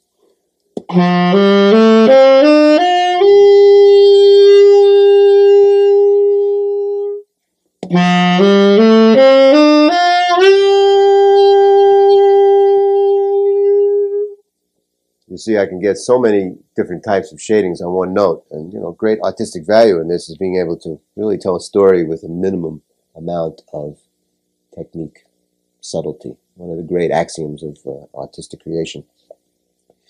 Another rather apparent benefit of the overtone exercise, and again, this was done right before with the those extension type exercises, is the altissimo. And as I mentioned, the altissimo comes about as a combination of false fingerings, what we call false fingerings, which really are fingerings that break the bore. They're called leak fingerings. Maybe something with this and this, something with this and this. And of course, a lot of these fingerings are in books, and people know them. You can ask a teacher to give them to you and so forth.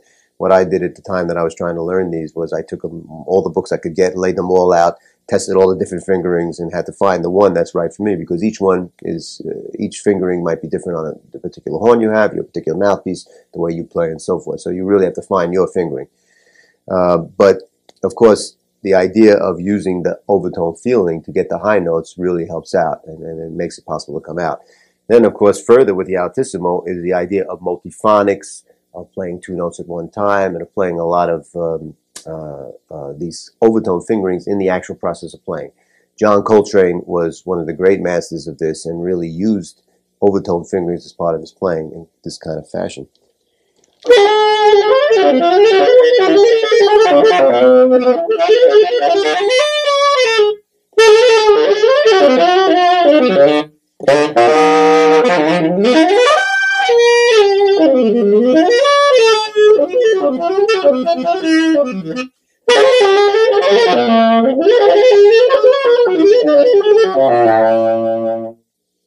Now, of course, what I'm doing is, with the overtone feeling and with fingerings, I'm getting the impression of many different notes on one note. For example, here's a B to F sharp.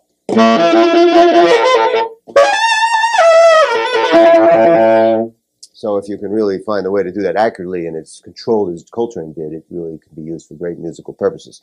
Another thing I did there was when I went to the altissimo, I used my voice to support. You could almost hear my voice. In support of the note, it's a certain kind of feeling on the high notes. Instead of this, I get something like,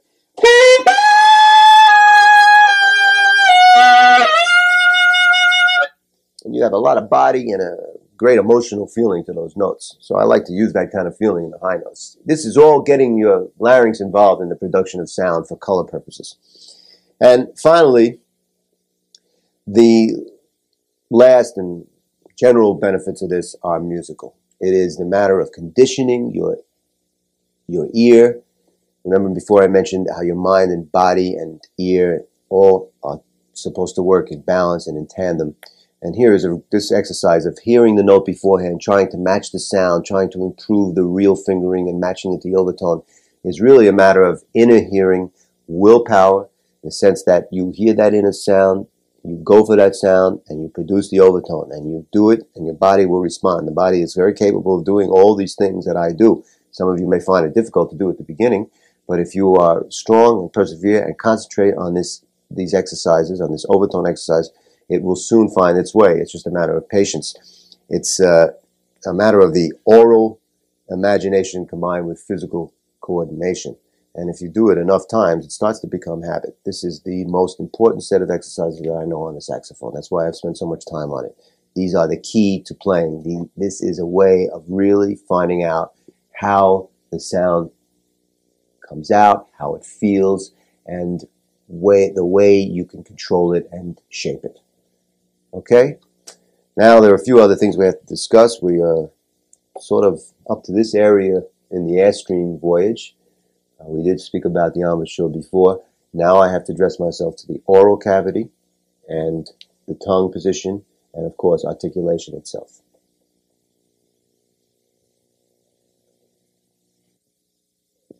After the air leaves the larynx and before it enters the mouthpiece, it goes through the oral cavity. In the oral cavity are the teeth. The position of the teeth is something that we can't change. They are fixed. But the one changeable body within the oral cavity is the tongue. And the tongue, for our purposes, is divided into two parts. The front part of the tongue, the edge part of the tongue, which is used for articulation, which we will speak about after, and the back portion of the tongue, which I'm going to refer to as the hump of the tongue. Now, the hump of the tongue, how it is placed within this oral cavity, will have a lot to do with the way the airstream is affected. After having been already affected by the positioning of the vocal cords and going to be further affected by what goes on at the lip on the reed, the last little bit that happens is going to happen by the position of the hump of the tongue. First, we'll refer to a little bit of elementary physics. We have an open body, kind of like a cave, and we have an air entrance and an air exit. The goal here is to have the air leave the exit with the maximum velocity as possible, which is the same as the mouth going into the mouthpiece, and with the minimum amount of dispersion of air, as in the oral cavity. We want the maximum efficiency of air. If you have some kind of disturbing body, called object here, in the middle of this cave area, where would the best position be to achieve this maximum velocity and minimum dispersion? And it would be to place the object directly in the middle of the open body, because then the air is deflected around the disturbing body and recollects with an extra impetus and comes out with the maximum velocity. If this object is raised up to the top part or to the bottom part, the dispersion is more and the velocity is not going to be as much as it is after it recollects around the object. Okay, this object is the hump of the tongue, and this cave is the oral cavity. Okay? Now I want to describe the various positions of the hump part of the tongue by using letters and vowels and consonants and this diagram of jaws.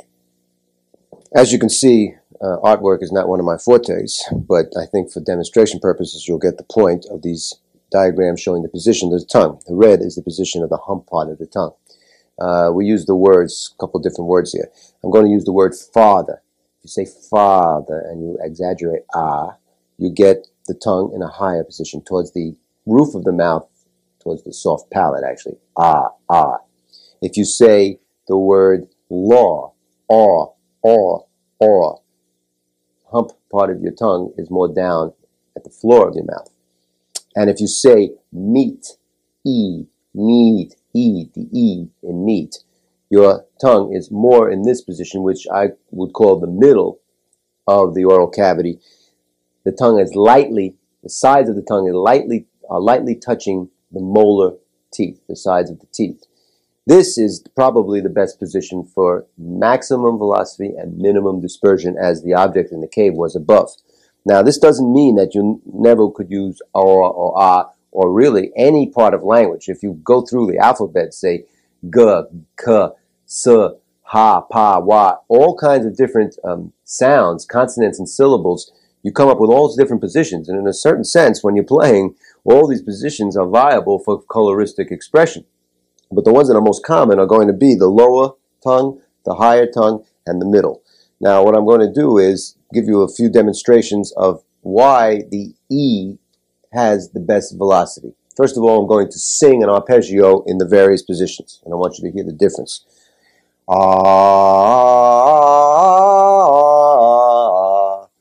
oh, E. Now, E has the most body and the best sound of the three. Another way of demonstrating the maximum velocity of the E position is to place the T before each of these, tor, ta, and T, and watch how a flame is extinguished by the E sound. Ta, to, ti. Now we'll look at the differences in the mouth itself and watch where the position of the tongue is as I pronounce these words. And when you see the E, I'm going to go tongue a few times, and you'll see the space that's created between the tip of the tongue, the edge of the tongue, and the teeth, and that's where the mouthpiece would go. Fad, ah. Law, ah. E, dee, E. E.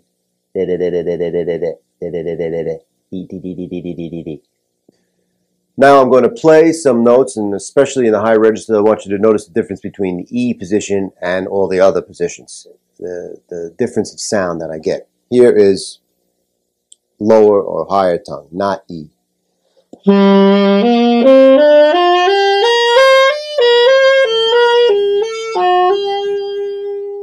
Here is E.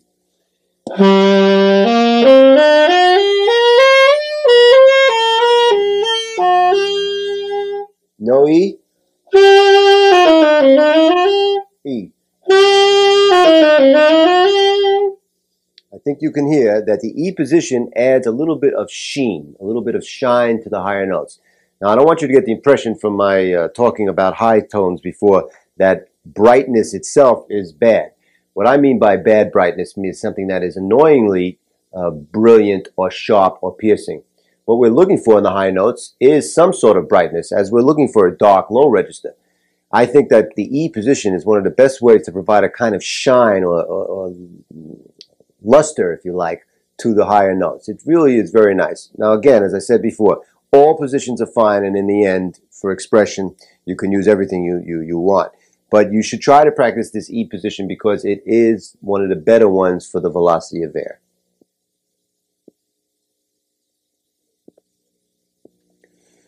Articulation is one of the main determinants of phrasing, as it is important to whatever idiom you're playing in.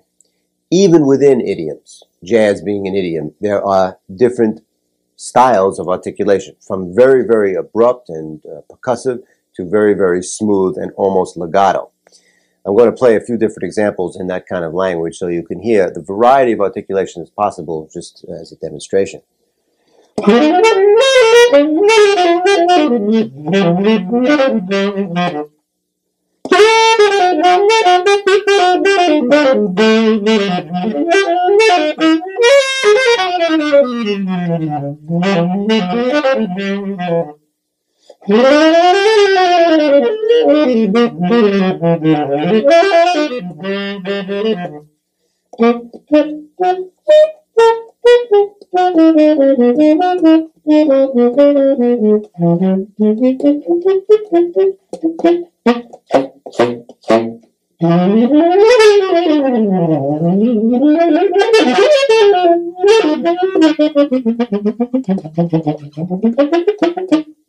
And it goes on and on. One of the things that I look for in somebody's playing, besides their sound and their rhythmic feel, is how much variety they have in their articulation, because this is what keeps me interested. A musician can play the same notes over and over again, but if he changes the way they're phrased, which a lot of that has to do with articulation, you're going to keep interested.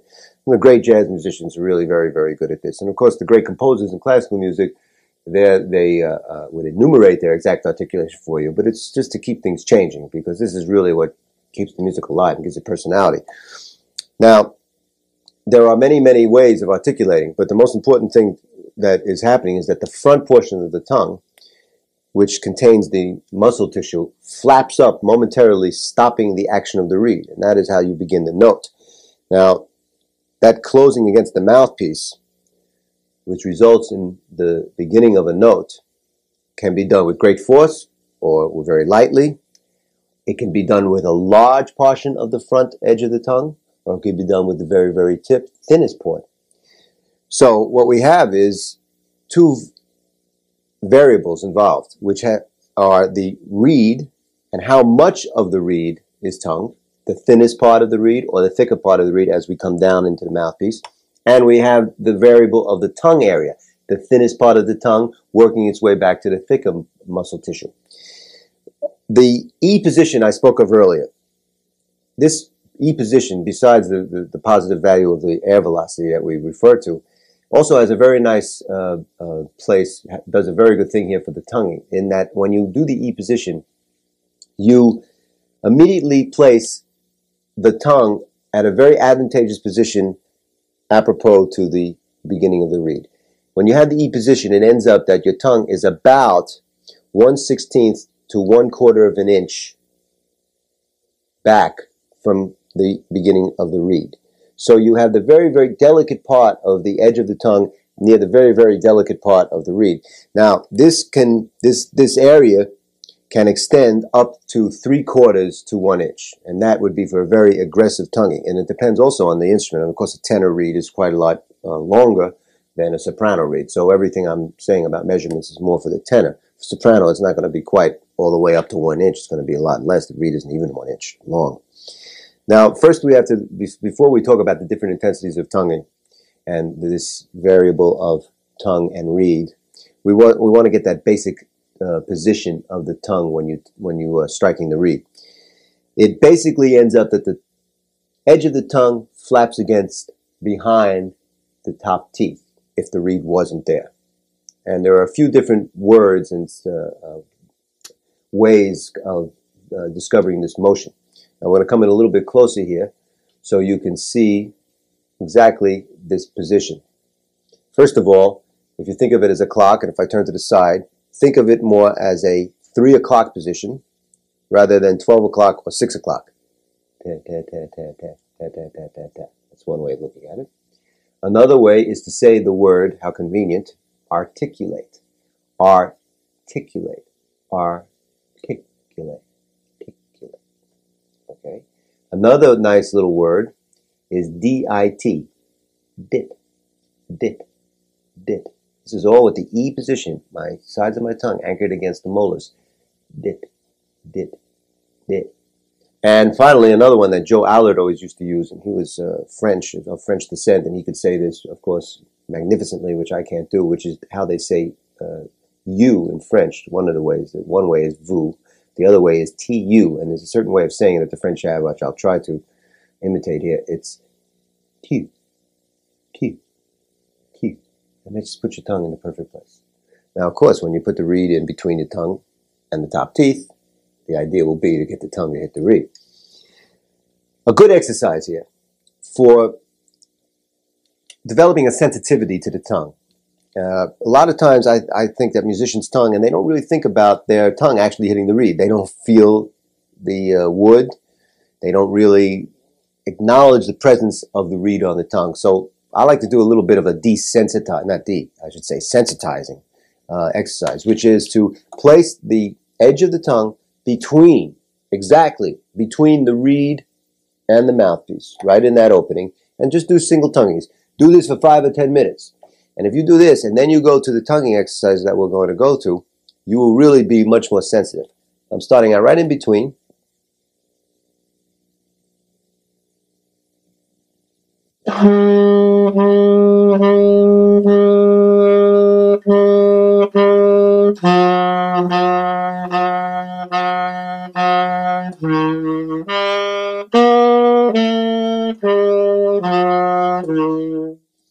I say do that for about 5 or 10 minutes, and you will feel the edge of the reed on your tongue. Now, we come to the degrees of tonguing. What I like to do is consider the tongue and the reed as mirror images. They sort of look alike. Here's the tongue, and here's the reed. And I like to divide them into 3 areas. 1 being the most sensitive, or the edges. 2 being more of the middle, more commonly used. And 3 being the body of the tongue and more of the body of the reed. Now you could imagine that the most sensitive area, this lightest, most legato tonguing, the least amount of articulation, but still an articulation, would be the number 1 area of the tongue, the very, very, very edge, the 16th of an inch in, and the very, very edge of the reed. You can see I have an area here from 1 up. Again, it's a tenor reed, and it's different depending on the instrument. Alto and soprano, of course, would be different degrees, but basically it's a feeling. This is not a scientific thing. It's just to get a feeling of these areas. The number 2 area and the number 2 area here are the more commonly used. In other words, most of the time you're tonguing, you're using that area. The number 3 area would be the most extreme, In jazz, or actually in rhythm and blues, they often use something called slap tonguing. And slap tonguing is just that. It is the tongue slapping against the whole part of the reed, the body of the reed with the body of the tongue. I'm going to demonstrate a couple of different ones. First of all, let me do tongue area number one on reed area number one. The most delicate and probably the most difficult articulation. Very, very light.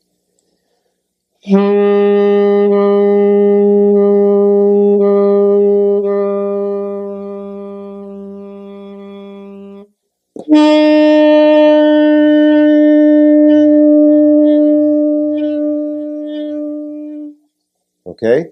Now I'll do the number two area of tongue on the number two area of the reed, the common part, the most common articulation.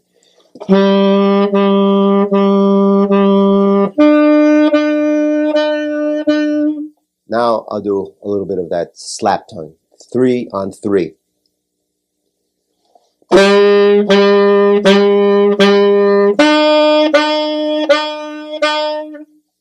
Now for experimentation and for practice and to achieve variety, I'm going to try some different combinations. I'm going to try area number one of the tongue, light area, on area number two of the reed.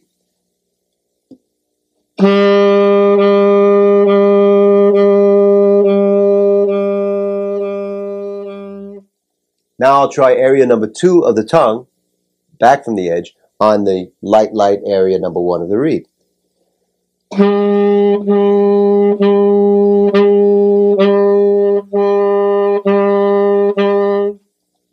Now I'll try number three area of the tongue, the thickest part, thickest tissue, on reed area number two. It's kind of hard to picture, but I'm trying to create a picture of the different intensities.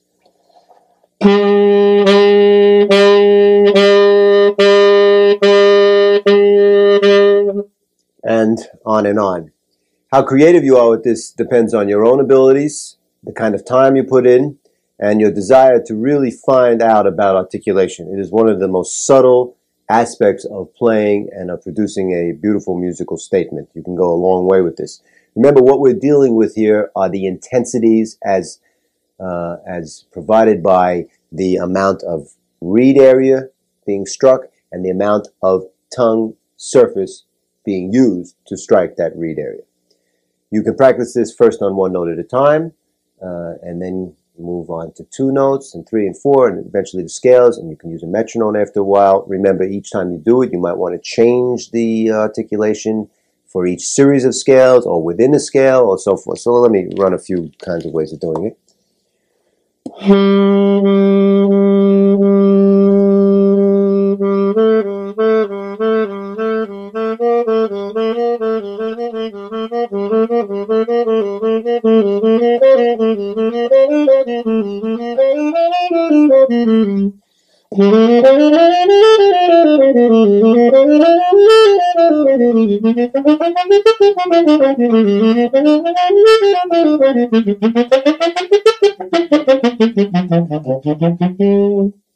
And so forth. So remember to sensitize your tongue with the tongue in between the reed and the mouthpiece, and then try to feel the various areas of tongue and various areas of the reed. Now we are going to move to more of an artistic aspect. I'm going to give you a few examples of expressive devices and how to exercise them. Of course, this is a very open-ended field that we enter now, and very, very personal.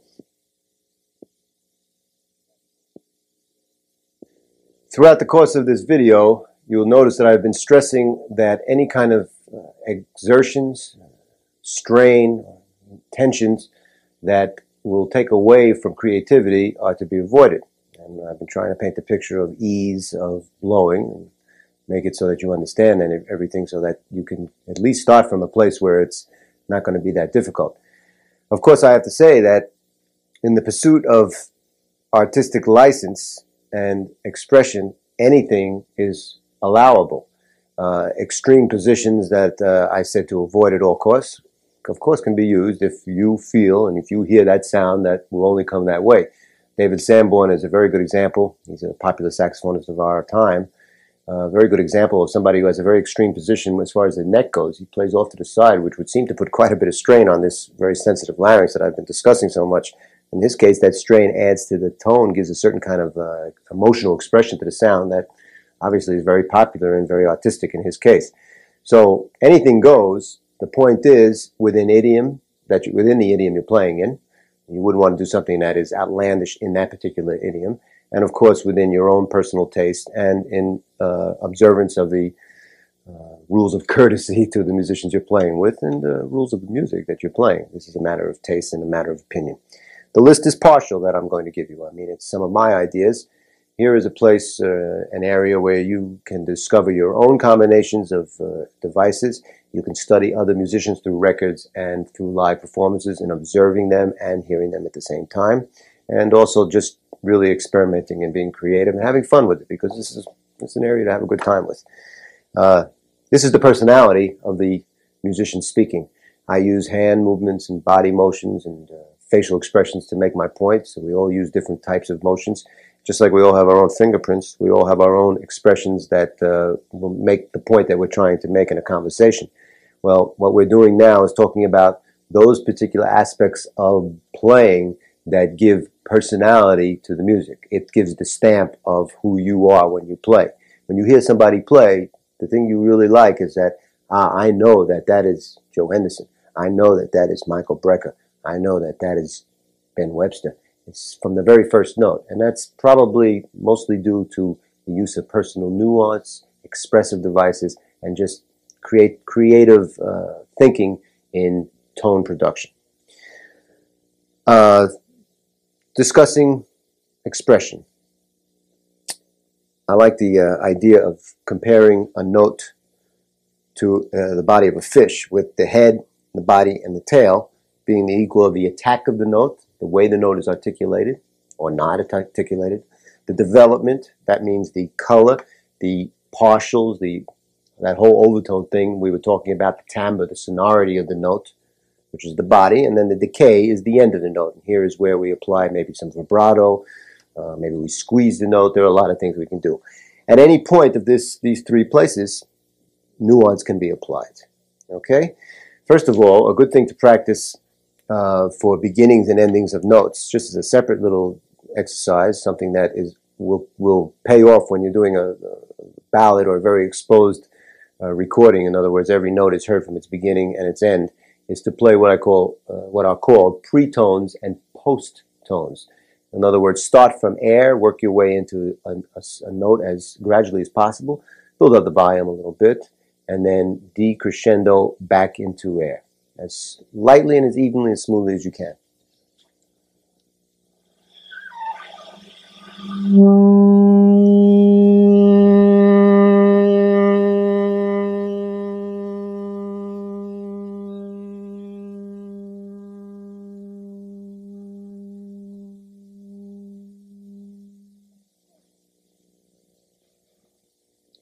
Okay? A very common nuance used, of course, is the bending of notes. This is idiomatic to certain styles. Blues styles, of course, it's very, very well used. And the older musicians use it a lot. Johnny Hodges on the alto with Duke Ellington was well known for the way he scooped the notes from flat up to the pitch. As I said before, you could do a certain amount of this in your larynx, which is a very musical way to get in tune. But for the sake of nuance and effect, you might want to use your lips here and loosen and tighten. You notice my jaw dropping. Well, it's really my lips relieving pressure.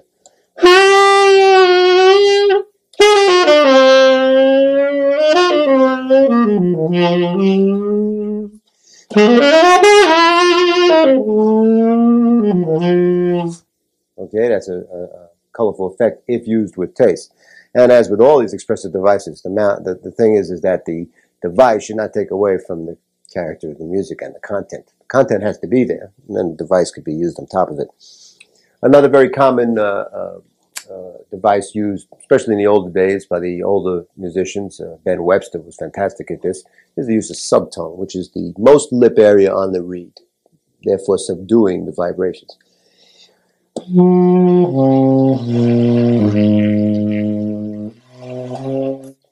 By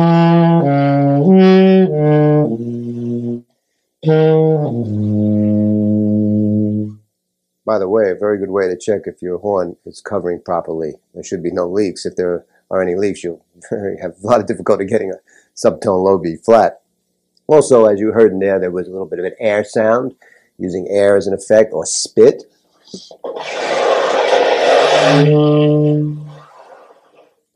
Kind of a color of the avant-garde, used a lot for strange effects. More are buzzing sound, growling sound. In other words, use of the voice with the notes. Singing the note, singing another note, all kinds of different things.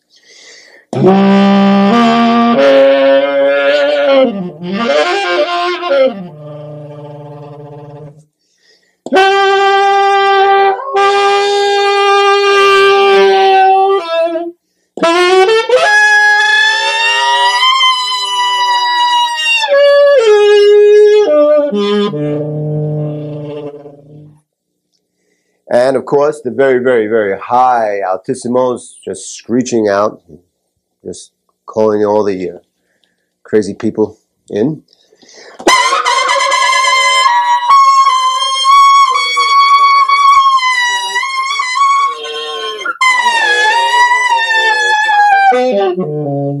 And so on.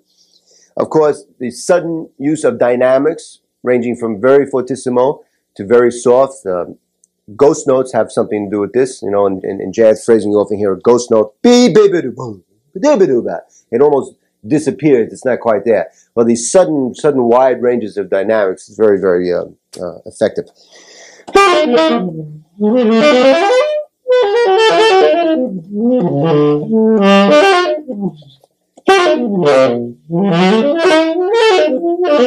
And so forth. Another effect that I learned from John Coltrane's playing is that of portamento. It's kind of a small gliss. It means that if I'm going to a note, I go from either a half a step below or a full step below or even maybe a minor or major third below, and I slide up, not quite like a grace note because I don't really stress the notes. I just, right before I hit the note, I just slide through. So I'll do a few half step portamentos.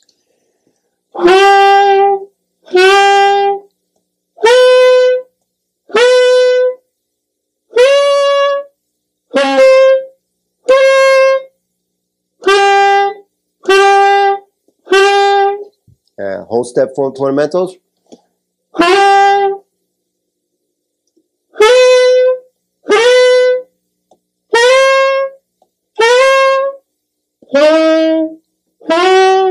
And even longer ones.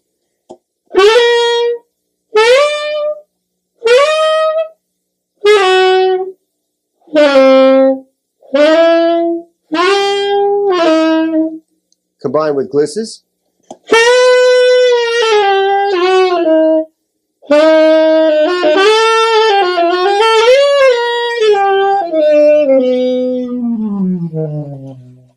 Okay, and another nice effect is using muffled tones and quarter tone fingerings. You know, I was in Israel some years ago, and I met a musician who was very into Arabic music, and one of the important facets of Arabic music is the use of quarter tones, and they have real fingerings for them on their instruments. He had figured out a whole system of quarter tone fingerings on all the saxophones, and you could sit down and do it. It usually means playing a note and adding something from the bottom to kind of just slightly alter the pitch, but not quite a half a step. And then there are muffled tones. This is more of a muffled tone, playing like an E, and then fingering using the low notes as a different color.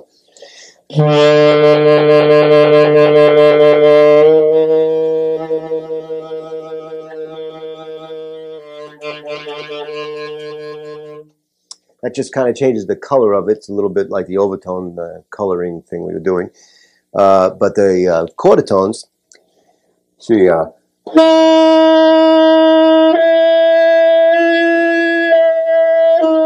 that's right between F and F sharp. Here's F, F sharp, between, well,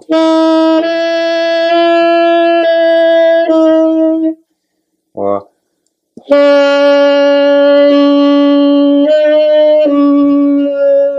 between E flat and E.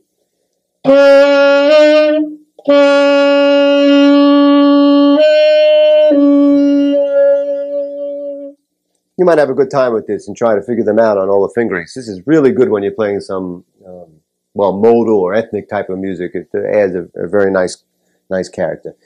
And as I said, of course, multiphonics and two notes at a time and harmonics and all of that. And there are many, many fingerings for multiphonics and many, many people more adept at that than I am.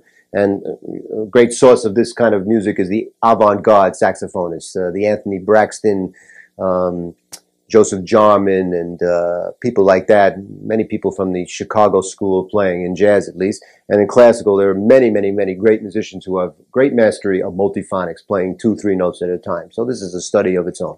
The point is that all of these effects have to be in the service of expression in the idiom and in the moment that you're playing them. They should not be used just for the effects. This is the big danger of them, as is the same with vibrato. Overusing anything will take away from it and distract the listener, and he'll say, oh, I like that effect, but what did he play? You know? So be careful of all these things. Now let's turn to one very, very important expressive device, and one that's used quite a bit, and let's analyze it a little bit more than is usual. That is vibrato. Vibrato is the approximation of the ups and downs, natural ups and downs of speech. At first, of course, through singing, where it's used quite extensively, and then through the manipulation of a tone. It is this manipulation of a note by rapid fluctuation and rhythmic pulsation of the pitch and the volume. It is really not a shaking of the up and down of the pitch so much as it is mostly the volume in and out, loud to soft. The partials in the tone are actually given minute coloristic changes, so minute that it can't be seen that way, but this is what a vibrato really is. The things that make a vibrato happen are the rate, the speed, and the intensity of the vibration. Be careful when you're doing this of overdoing it and of too much distortion of the pitch. It is really more the volume than the pitch. Vibrato can be applied anywhere in a note, at the beginning, in the head of the note, the body of the note, or the decay. The decay type of vibrato has been known as terminal, meaning at the end of the note. Coltrane was very well known for his use of terminal vibrato, and vibrato is an important part of the saxophone style of many, many stylists. It is good to practice the vibrato slowly in pulsations, maybe 4 to a beat, 8 to a beat, develop it up to 12 to a beat, and to try to apply it to one note at a time and slowly, increasing its speed and its rate. Okay? Now, there are many types of vibrato depending on the body part involved. I'm going to trace it from the most obvious form of vibrato, beginning with the larynx, to the most minute and subtlest form, which has to do with the lip. So first kind of vibrato is where you bounce the diaphragm, and you'll see me moving in and out of the diaphragm or the abdomen area, and the tone will be fluctuating that way.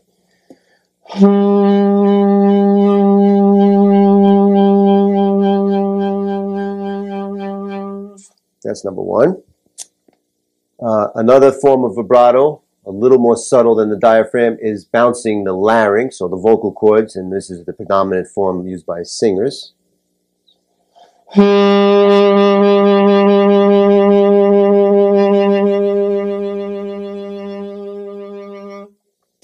Next form we move on up is jaw vibrato, and this is a movement of the jaw, actually up and down, kind of a da wah wah wah wah wah motion. This was used greatly by the older tenor players, older saxophonists.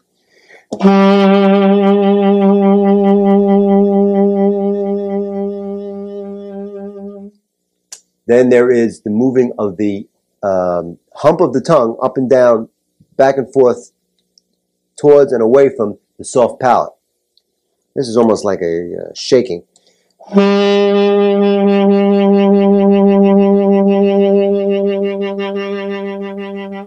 And finally, the most subtle form, one that's very good for terminal vibrato, the end of the note, is just a slight quivering of the lips.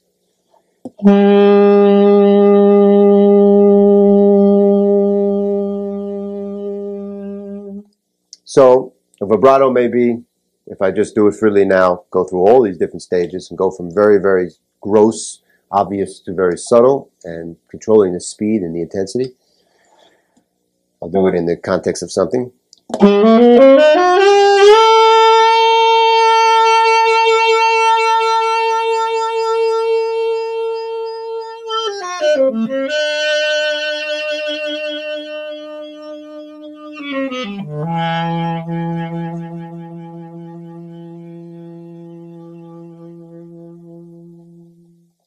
It's a very, very subtle form of expression, not to be overdone. There are some other types of articulation available besides the normal tonguing that we talked of before. That has to do with double tonguing and triple tonguing. These are predominantly used on the flute, not on reed instruments, but they can be effective at times, especially on one note. Double tonguing is the sound of t, k, T-E-K-E, where the front portion of the tongue hits the reed, t, as usual, and k is the back part of the tongue, the number 3 area, if you like, hitting near the front of the reed, t, k. Triple tonguing is t, k, t, t, k, t, T, K, T. So it sounds something like this. Double. And triple. Of course, triple is a triplet. And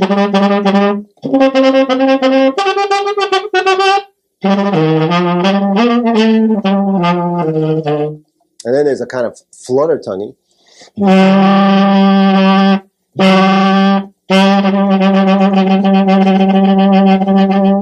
kind of fast movement of the tongue. I can't do that so well. Then there is some sort of closing up of the reed. I don't know how to describe this, except that I hear this in Wayne Shorter's playing quite a bit, and that's sort of where it seems like the reed is very, very closed and just is opened up slightly to vibrate, something like this.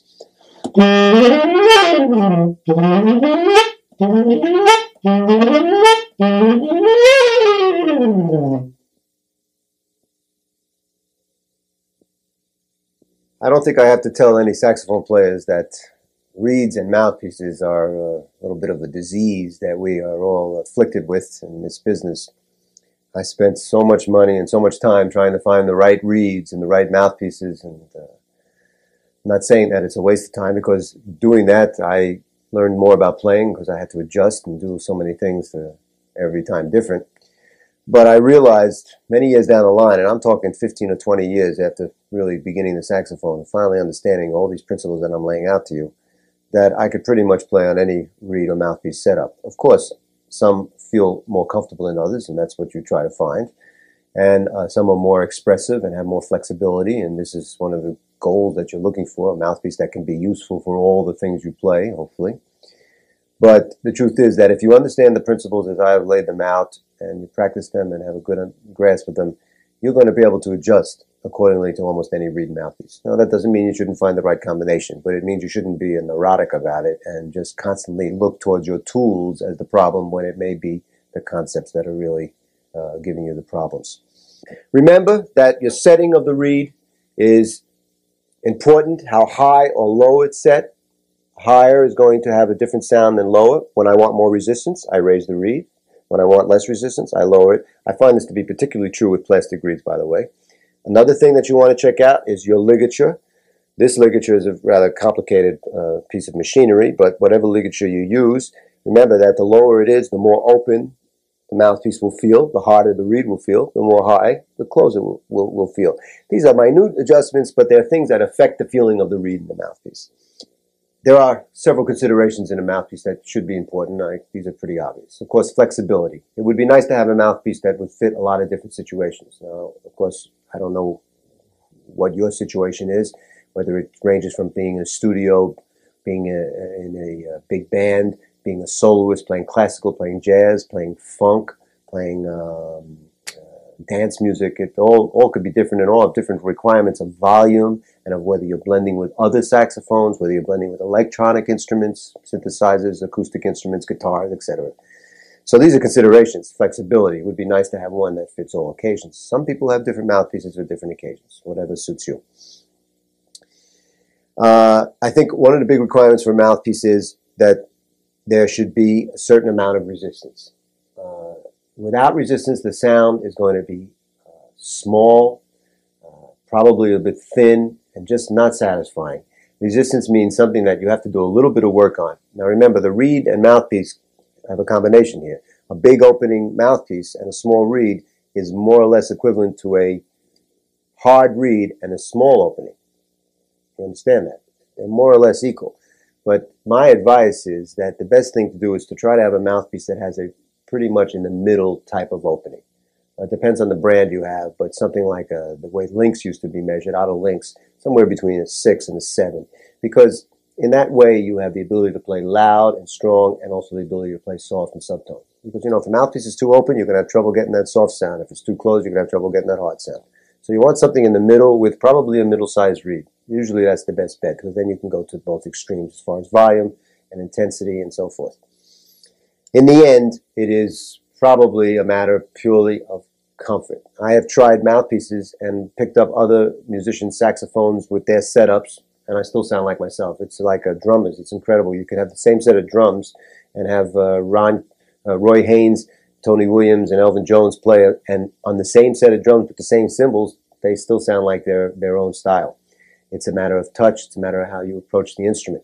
So in a way, we're going to get our sound no matter what. I've discovered this. That doesn't mean the search doesn't go on. But you want comfort. You don't want to be working so hard that you're taking away from the artistic intention and that you're just killing yourself. I had a mouthpiece that was a 10 opening for a while. And I worked and worked and worked. And I finally, Joe said to me, he said, "Why are you doing this? You could do all the same thing on a smaller opening." So try to get something in the middle. Another thing that's very important and crucial to the color and the quality of the sound is the height of the baffle. The baffle is the area right below the tip. And if the baffle is a high baffle, curved more like this, the sound is deflected in a way that will cause a brighter sound than if the baffle is dug in a little bit, what we call deeper baffle, and the air goes down and circulates a little more, and it has a little bit of a darker sound. All right? And finally, the last thing, of course, consideration is the kind of material that the mouthpiece is. This is a brass mouthpiece made of brass, which is a very, very good material. There are very good hard rubber mouthpieces, plastic mouthpieces, glass. There are even wood mouthpieces, silver, and all kinds of alloys that some have been used and probably yet to come, of combinations of metals and all kinds of things that make it for a different sound. This is something to consider. Metal mouthpiece has a certain quality to it as compared to a non-metal mouthpiece, and that's something that's a big distinction right off.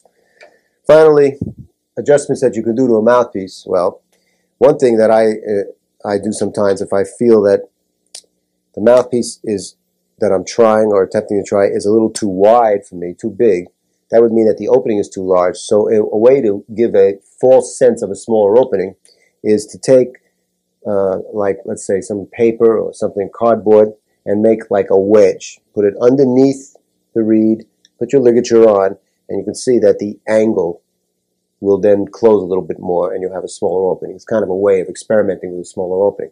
Unfortunately, you can't experiment with a wider opening unless you dig into the mouthpiece. Another thing that some musicians do is they make, if the baffle is a little too low and they want to get a brighter sound, they take some people have used things like chewing gum, and they put it into the baffle in order to raise it. Some kind of material into the baffle, glue it in, and see how it feels if you get a brighter sound. This is ways of experimenting without going out and spending hundreds of dollars before you know you have the right mouthpiece. And finally, of course, you can always go in there with a knife or with a file and start to doctor the mouthpiece. There's a great story about John Coltrane trying this on his mouthpiece and really messing it up, and then the next album he recorded was called Ballads. This was in the mid-1960s, and it was a great departure for Coltrane, who had been playing very, very intense music, to come out with the Ballads album, which, in retrospect, is one of his most beautiful albums and probably one of his most well-known albums. It's a fantastically beautiful album. But of course, it's ballads, so it's quite a lower volume level, and supposedly the story was that, well, he messed up his mouthpiece trying to fix it, and he didn't have one to record with, so it was good for him to record ballads. I don't know if that's true or not, but the point is, if you go in there with a file or a knife, you better be sure you know what you're doing, because you're going to change it and you can't get it back so quickly. The other thing is, it's not so simple as just, well, I'll open up the mouthpiece or I'll change the tip or something like that, because every variable on a mouthpiece affects something else. So as soon as you do one thing here, you're affecting something that you may not know about. I advise you to go to an expert when you do matters like this. Well, ladies and gentlemen, we have finished the voyage of the airstream. We've gone up the river and down the river and stopped at the cities and byways along the way. We followed the air from the abdomen up through the chest cavity, into the larynx and vocal cords, the oral cavity and the tongue position, both the front and back, the bottom lip and its very important adjustments at the reed, and of course the teeth and the jaw and the corners of the mouth, and finally reeds and mouthpieces. There's no way that somebody can give someone else a sound. Certainly not through a videotape, not through a recording, and not really even through a lesson. standing in front of somebody. The best that a teacher can do, or that an artist can do for someone, is to inspire them, first of all. Second of all, to more specifically correct any things that are very wrong, by wrong meaning tensions that can be eased, leaving more time and room and energy for creative and personal feelings to come through. The idea of playing is to express yourself, to have something to say, and to have fun, to feel good. Saxophone should feel good. You should look forward to picking it up every day. If it's a chore, if it feels wrong, and if it feels painful, I don't think you're playing the right instrument. That's a very important thing to remember. With all this work, it should still be a joy. Self-discovery and improvement should be fun. Saxophone is a natural extension of the body. It is as easy as speaking or singing. Joe Allard used to say that to blow is to breathe, and that really proclaims its ease as it should be. I have mentioned before, earlier in the tape, at the very beginning of the tape, that there is a book that follows very much the course of the video with a little more detail, and the exercise is written out. It's called Developing a Personal Saxophone Sound, and it could be a good adjunct. There's also another book that I might mention that is not about saxophone, but it's about aesthetics and about my personal voyage artistically through jazz and through all kinds of music, and how I've arrived at what I have and some of my recordings, and basically a diary of my artistic growth. It's called Self-Portrait of a Jazz Artist, and at the end of the tape you'll see some places available to get both books. I just want to say have a good time with this tape. I hope to meet you personally at some point, maybe be able to give you an actual physical lesson, because there's nothing like having the teacher there in front of you, and it will be a pleasure. We're all part of one big family. Those who play the saxophone, they get along with each other very well. I want to thank you for your attention, and good luck.